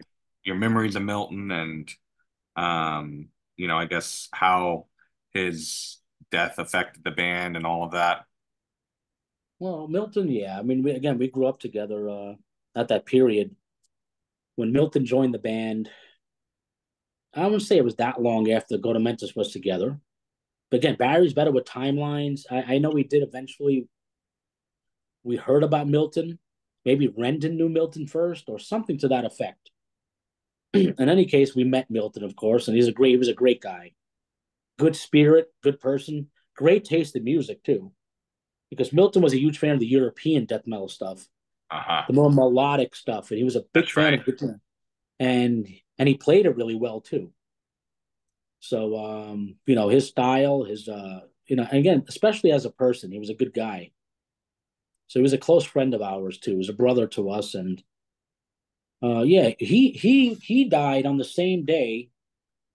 Well, I wouldn't say he died. I say he was killed. There's a big difference Yeah, between he that's right. died or was killed. That's right. And that's a whole different thing. I could get angry about that. You know, that's a whole different thing. So yeah, it messed us up a lot because that was the same day we were all supposed to meet up. I think at Manny's house because at this time Manny was in Goatmentise. Manny joined in to play bass from DBH, and Manny was a big contributor too. I mean, great bass player, uh, you know, and just always great to play in a band with Manny because he understood me more than anybody as far as my drumming. Me and Yeah. Manny knew how to gel. You know, we Uh, had a natural ability to just know what Frank's going to do next. Manny knew what I was going to do next instinctively. wow. Not every bassist knows that. That's right. That's so yeah, Manny was great like that. But yeah, so we went there and everybody, Manny had a long face on, supposed to be happy. Hey, what's up, guys? yeah. That was the day Milton was supposed to go over there too. We're supposed to have a reunion, a meeting, right? So we all showed up there, and yeah, Manny's face was like stone. So I was like, something's not right. What happened? He didn't want to speak at first, and he's like, "Come in, Frank, so to talk to me. What happened?" I don't know if Barry was at that house yet. He might have been there already. Yeah.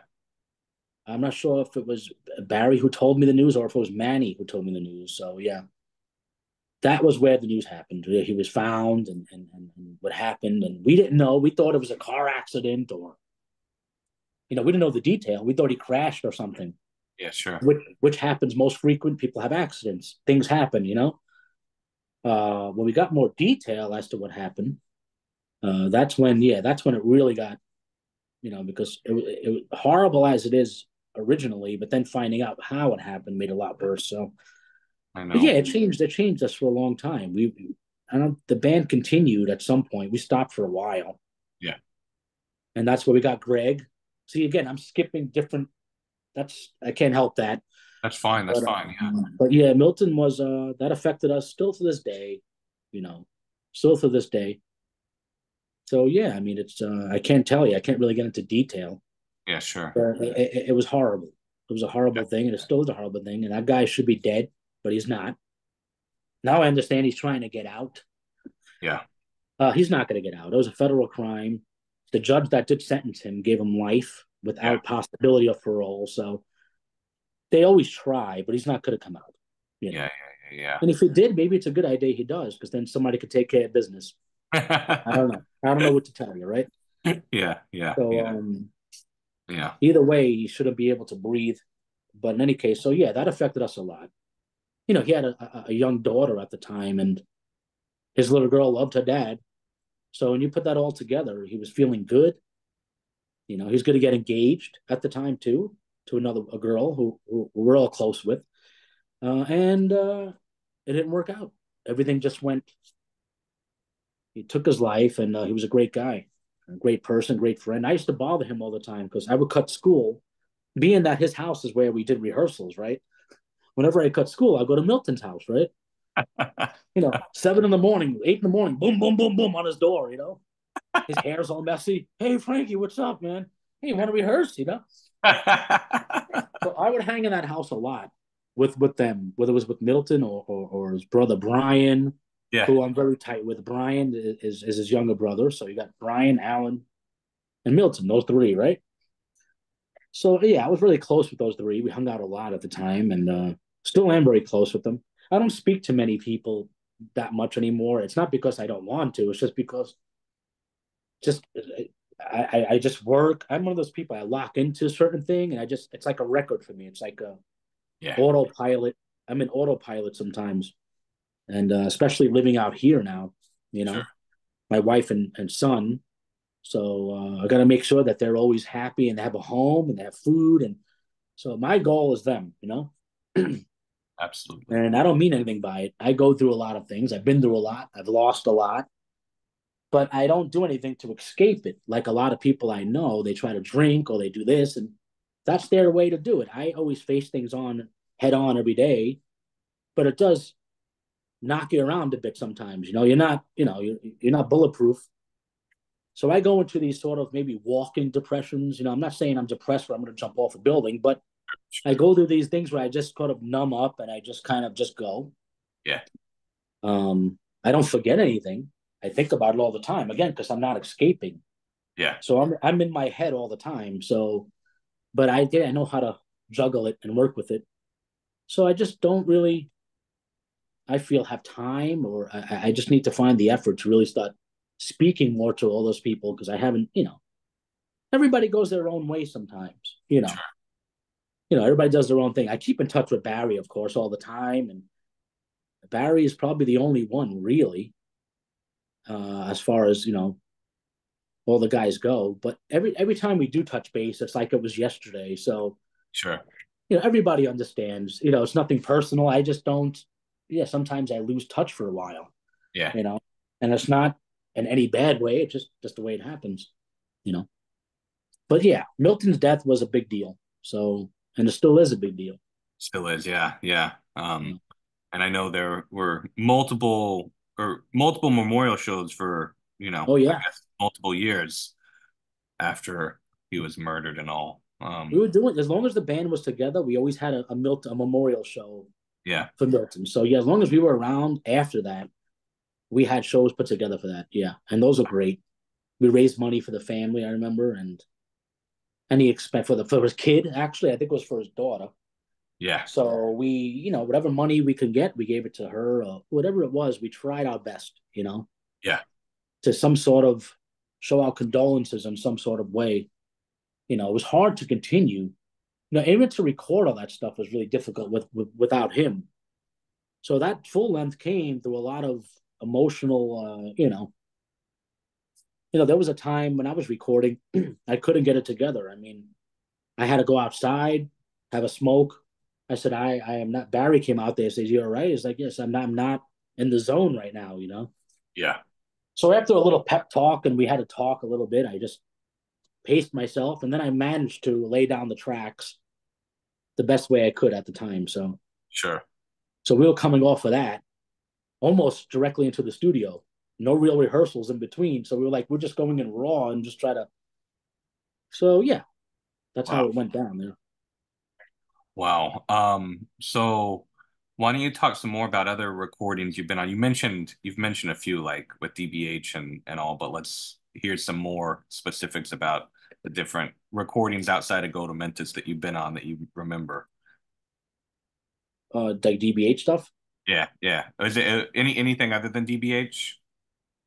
Well, yeah, well, DBH, I could say DBH has some history. That's right. Again, we recorded 2 songs at Music Unlimited. They had a little recording thing at the time, Chango Productions or something like that. Oh yeah, yeah, yeah, yeah. That's right.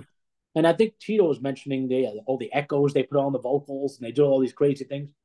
But I have to say, the material, we had 2 songs there. It was Untrue and Social Decline. Those are the two Yeah, songs. I think Social Decline is still my favorite song the band's ever written. And that was our first 2 songs we written together as a new unit with me in the band, right? Um, I would say that's my favorite DBH song. I was like way all out, and there are many great ones to me. I just love that song. Just the chorus, the way it drives. It's just a really good song.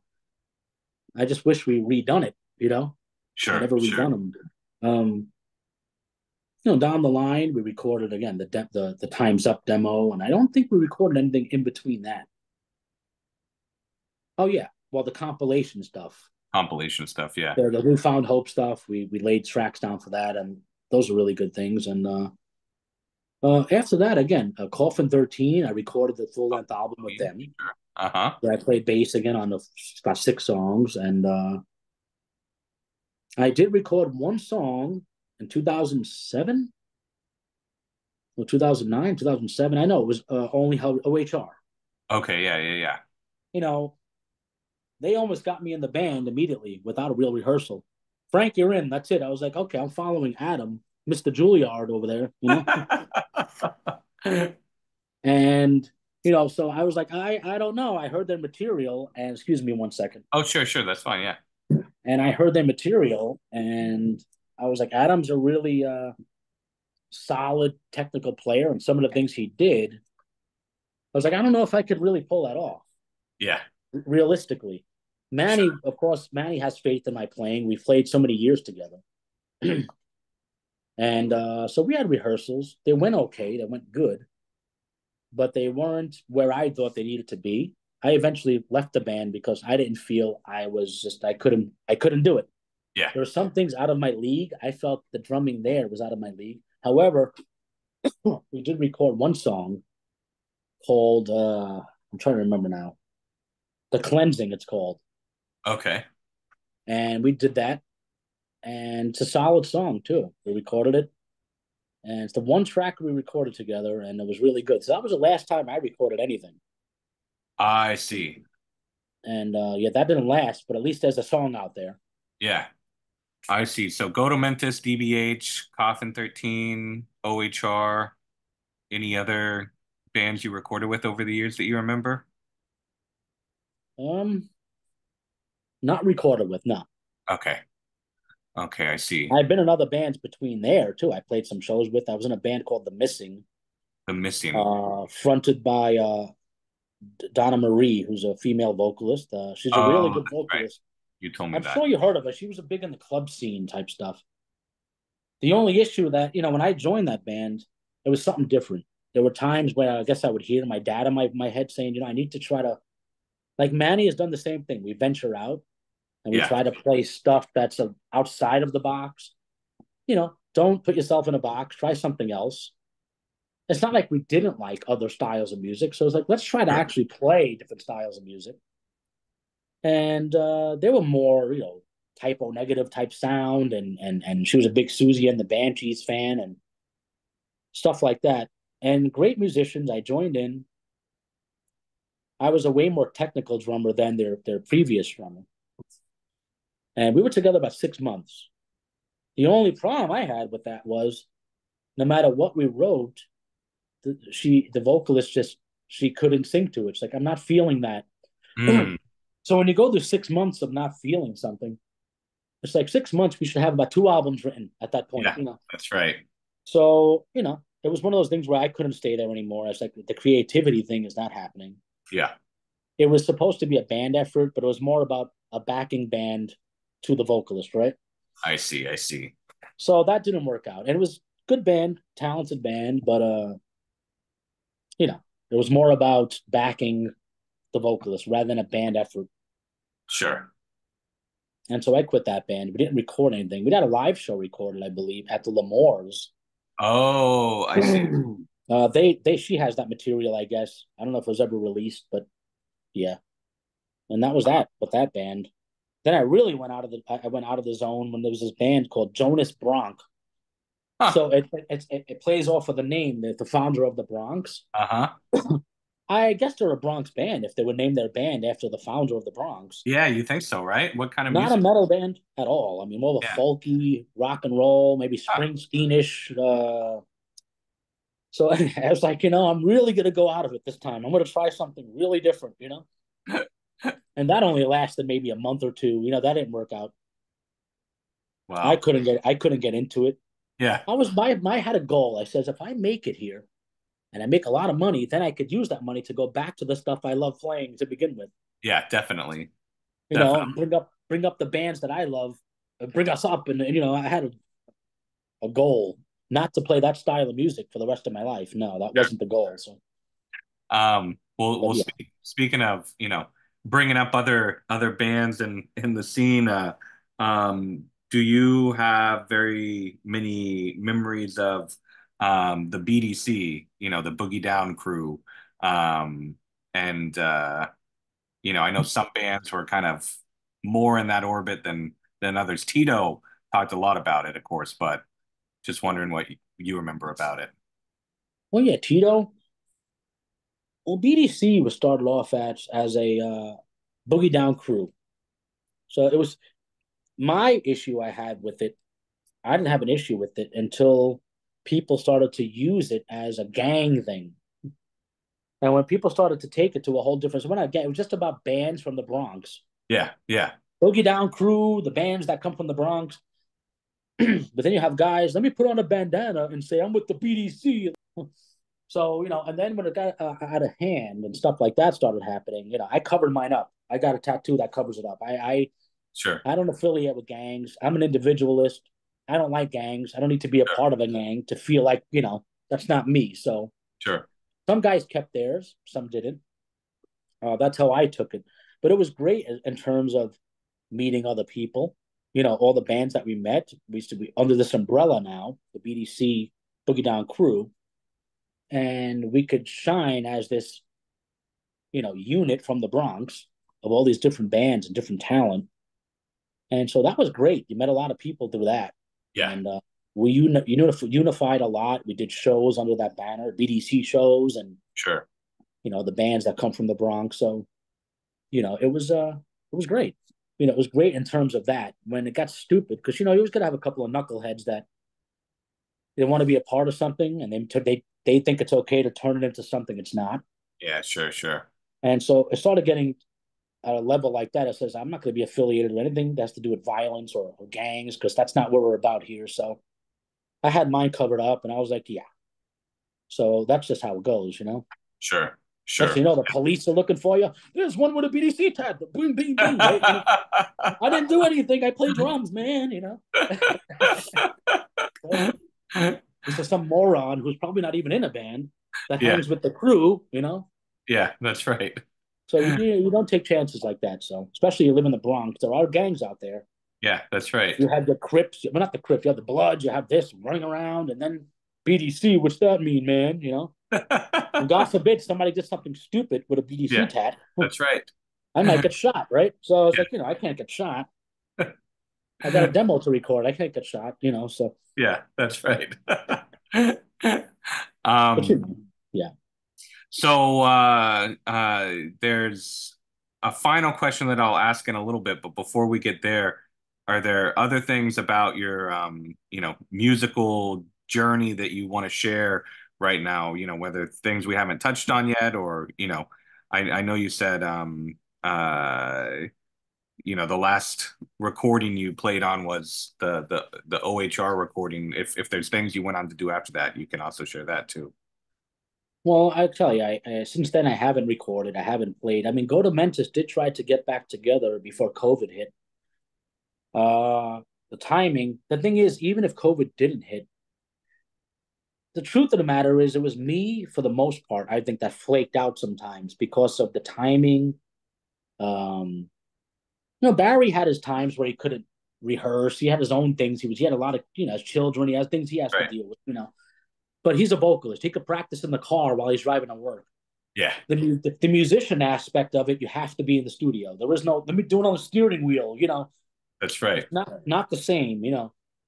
But we tried getting back together. I could only rehearse maybe one day a week, and it was only for like 2 or 3 hours. I worked two jobs. So I said, that is not going to happen. It's not going to work. It's not enough rehearsal. It's not enough time.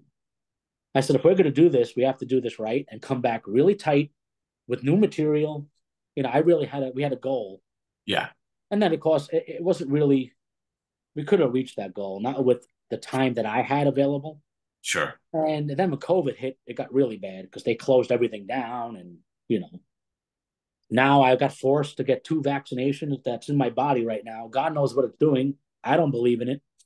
I was forced. It's that or I couldn't work. Yeah. So, again, everybody has political differences. Some believe in that stuff, some don't. I think it's a crock of shit. I think that was just a test to see how many people could jump on one foot, pat their head, rub their belly, and you know, there's a good percentage there. Let's try the next one, see what happens then, right?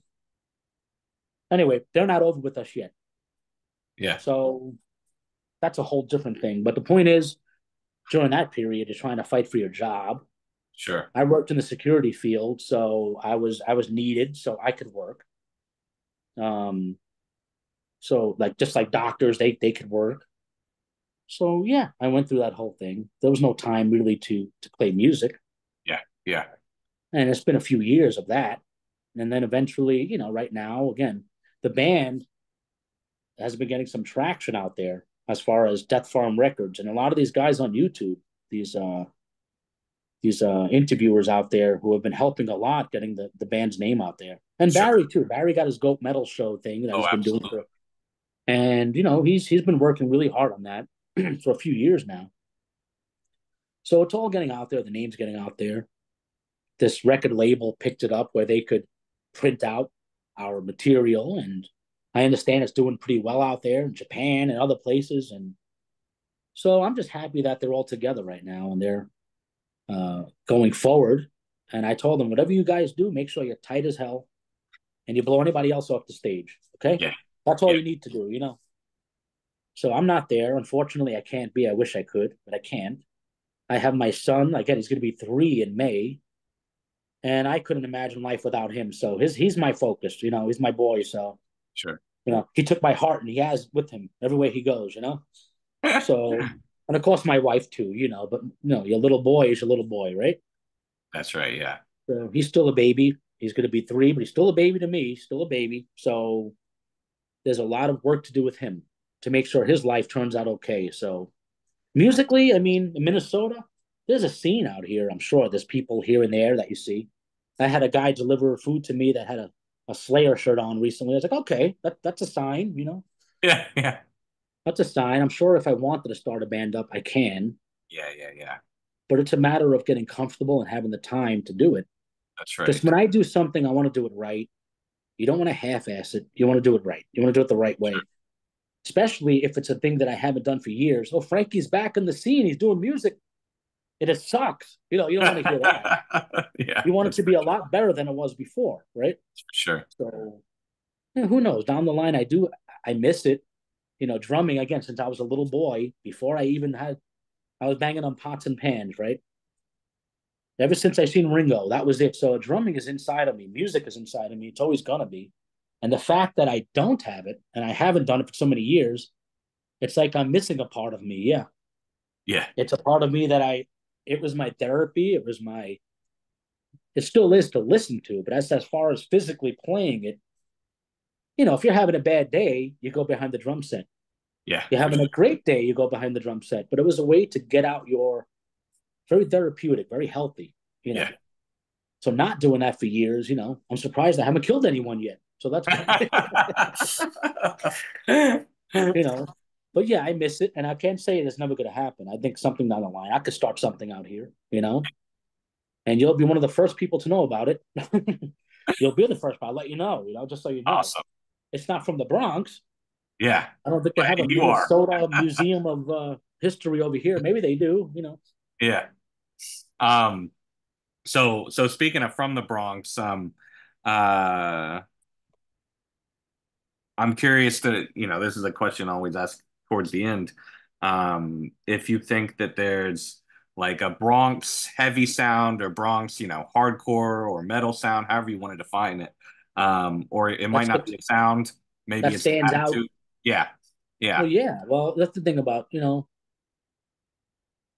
Bronx is it does stand out because the Bronx, like my brother Andrew always says, the Bronx is a different country in New York City. Yeah. It's like its own place. Then you have Staten Island, who nobody cares about. It's like the stepchild, right? That's Then you right. have Manhattan, Queens, and Brooklyn, which are all fantastic. They have a lot of great stuff coming out of those boroughs. Yes, they do. Yeah. They always did, but the Bronx is different. And like you always said, and the reason that's why you're probably doing this whole thing is to put some spotlight on the Bronx because you think rap right away. You think because hip hop started there and all this type of stuff. A lot of the freestyle artists came from the Bronx, big time. That's right.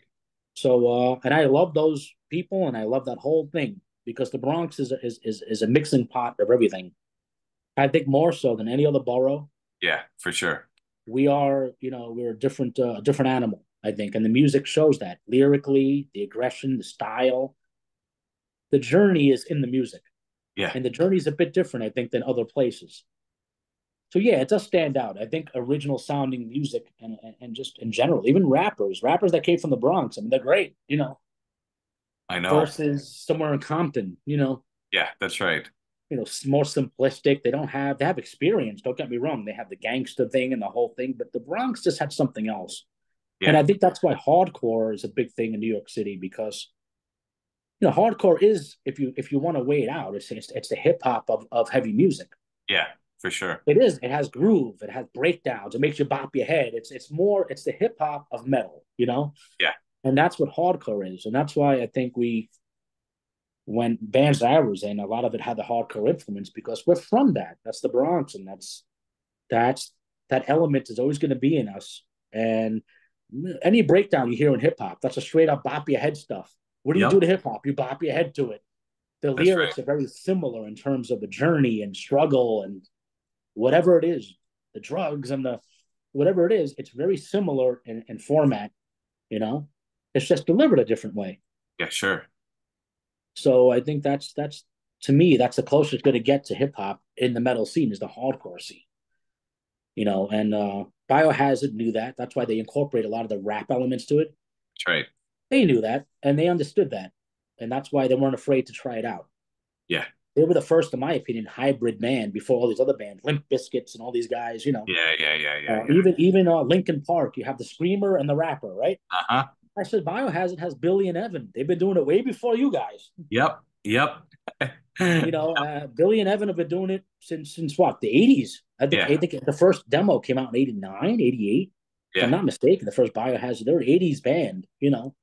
Yeah. And they're out there again finally doing it. And they sound great.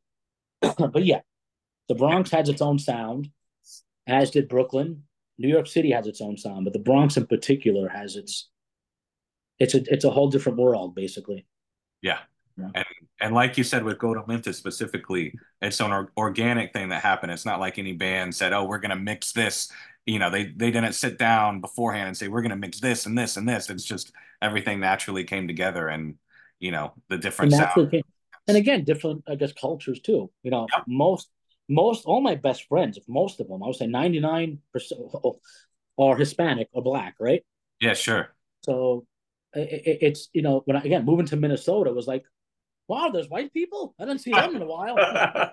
I'm the only one. I've been the only one for the last God knows how. So, but it, to me, I do I miss New York City for those things. I love the culture. I love the mix. My wife is Dominican. I mean, she's from Yeah, DR. sure. So and I do miss a lot of things. The thing is, you can't survive out there; it's too expensive. Yeah, I know, I know, I And know. Minnesota's been nice. It's a nice place. People are more passive aggressive here, which irks me more because I'm a New Yorker. I wear it right here on the sleeve, Yeah, sure. whereas they pretend, and I don't like that. That Yeah, bothers me. yeah. So I'm going to start breaking that down soon. I'm going to change this whole place, because I tell you one thing that's not going to happen. I'm not going to conform. Yeah, yeah, I'm not a conformist. I mean, no matter where I go, I come from the hood, but do I sound like I come from the hood? No, I didn't become my environment. I'm too much of an individual to try to fit in and become what's around me. I'm me in the mix of everything else, right? sure. So, that's how it's always been with me. And yeah, I mean, again, the Bronx has been great. Our music came out that way because of different musical influence, but then a lot of things in common too. Wow. But yeah, Well, nothing came accidental. I mean, nothing came on purpose. It all came natural on music that's right. sound. Yeah. That's And right. we're proud of everything we've done. So Well, is there anything else you'd like to say in closing? well, first and foremost, thank you for doing this for us. So My the pleasure. fact that you're out here putting us on the map, basically more on the forefront in this Bronx historical, was it called the Bronx Historical Museum? Is that what it's that is that the name of the So we have a Museum of Bronx History, but the overall organization is the Bronx Historical Society. society? Yes. And I That's researched it too, and I think it's wonderful. And the fact that you're giving the Bronx a voice, the heavy music from that borough is great because, like you says, most people don't put the two together.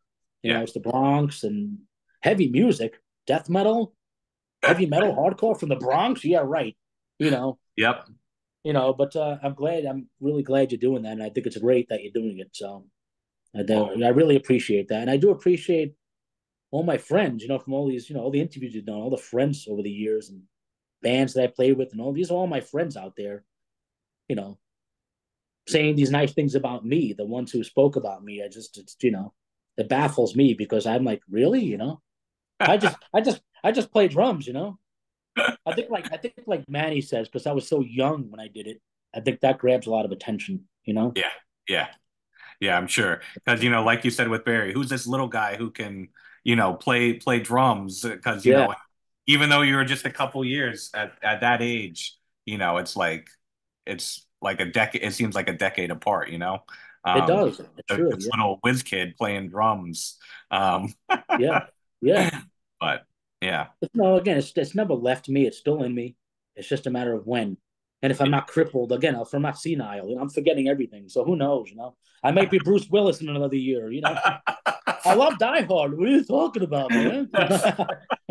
I'm not making fun. I'm just saying. So I love your movies. What's a movie? So then you'll know something is bad. But if I'm healthy and willing to go, then yeah, maybe down the line sometime. All right. Well, we'll look forward to a Frankie Lasco production out of Minnesota. Yeah. And of course, I have Bronx labeled all over it. New York, Bronx. Wear my Yankee hat, and all my Yeah, Bronx gear. yeah, that's Yeah, right. of course. I'm not conforming. I don't conform. I like this place. I could pay my bills here. It's good for my son to grow up, you For know, sure. For and sure. stuff like that. It's a better way of life, and I do love it for that. But New York is my home. It's always going to be my home. So. Absolutely. Absolutely. Well, thank you so much, Frank. I'm gonna stop the recording now. Okay.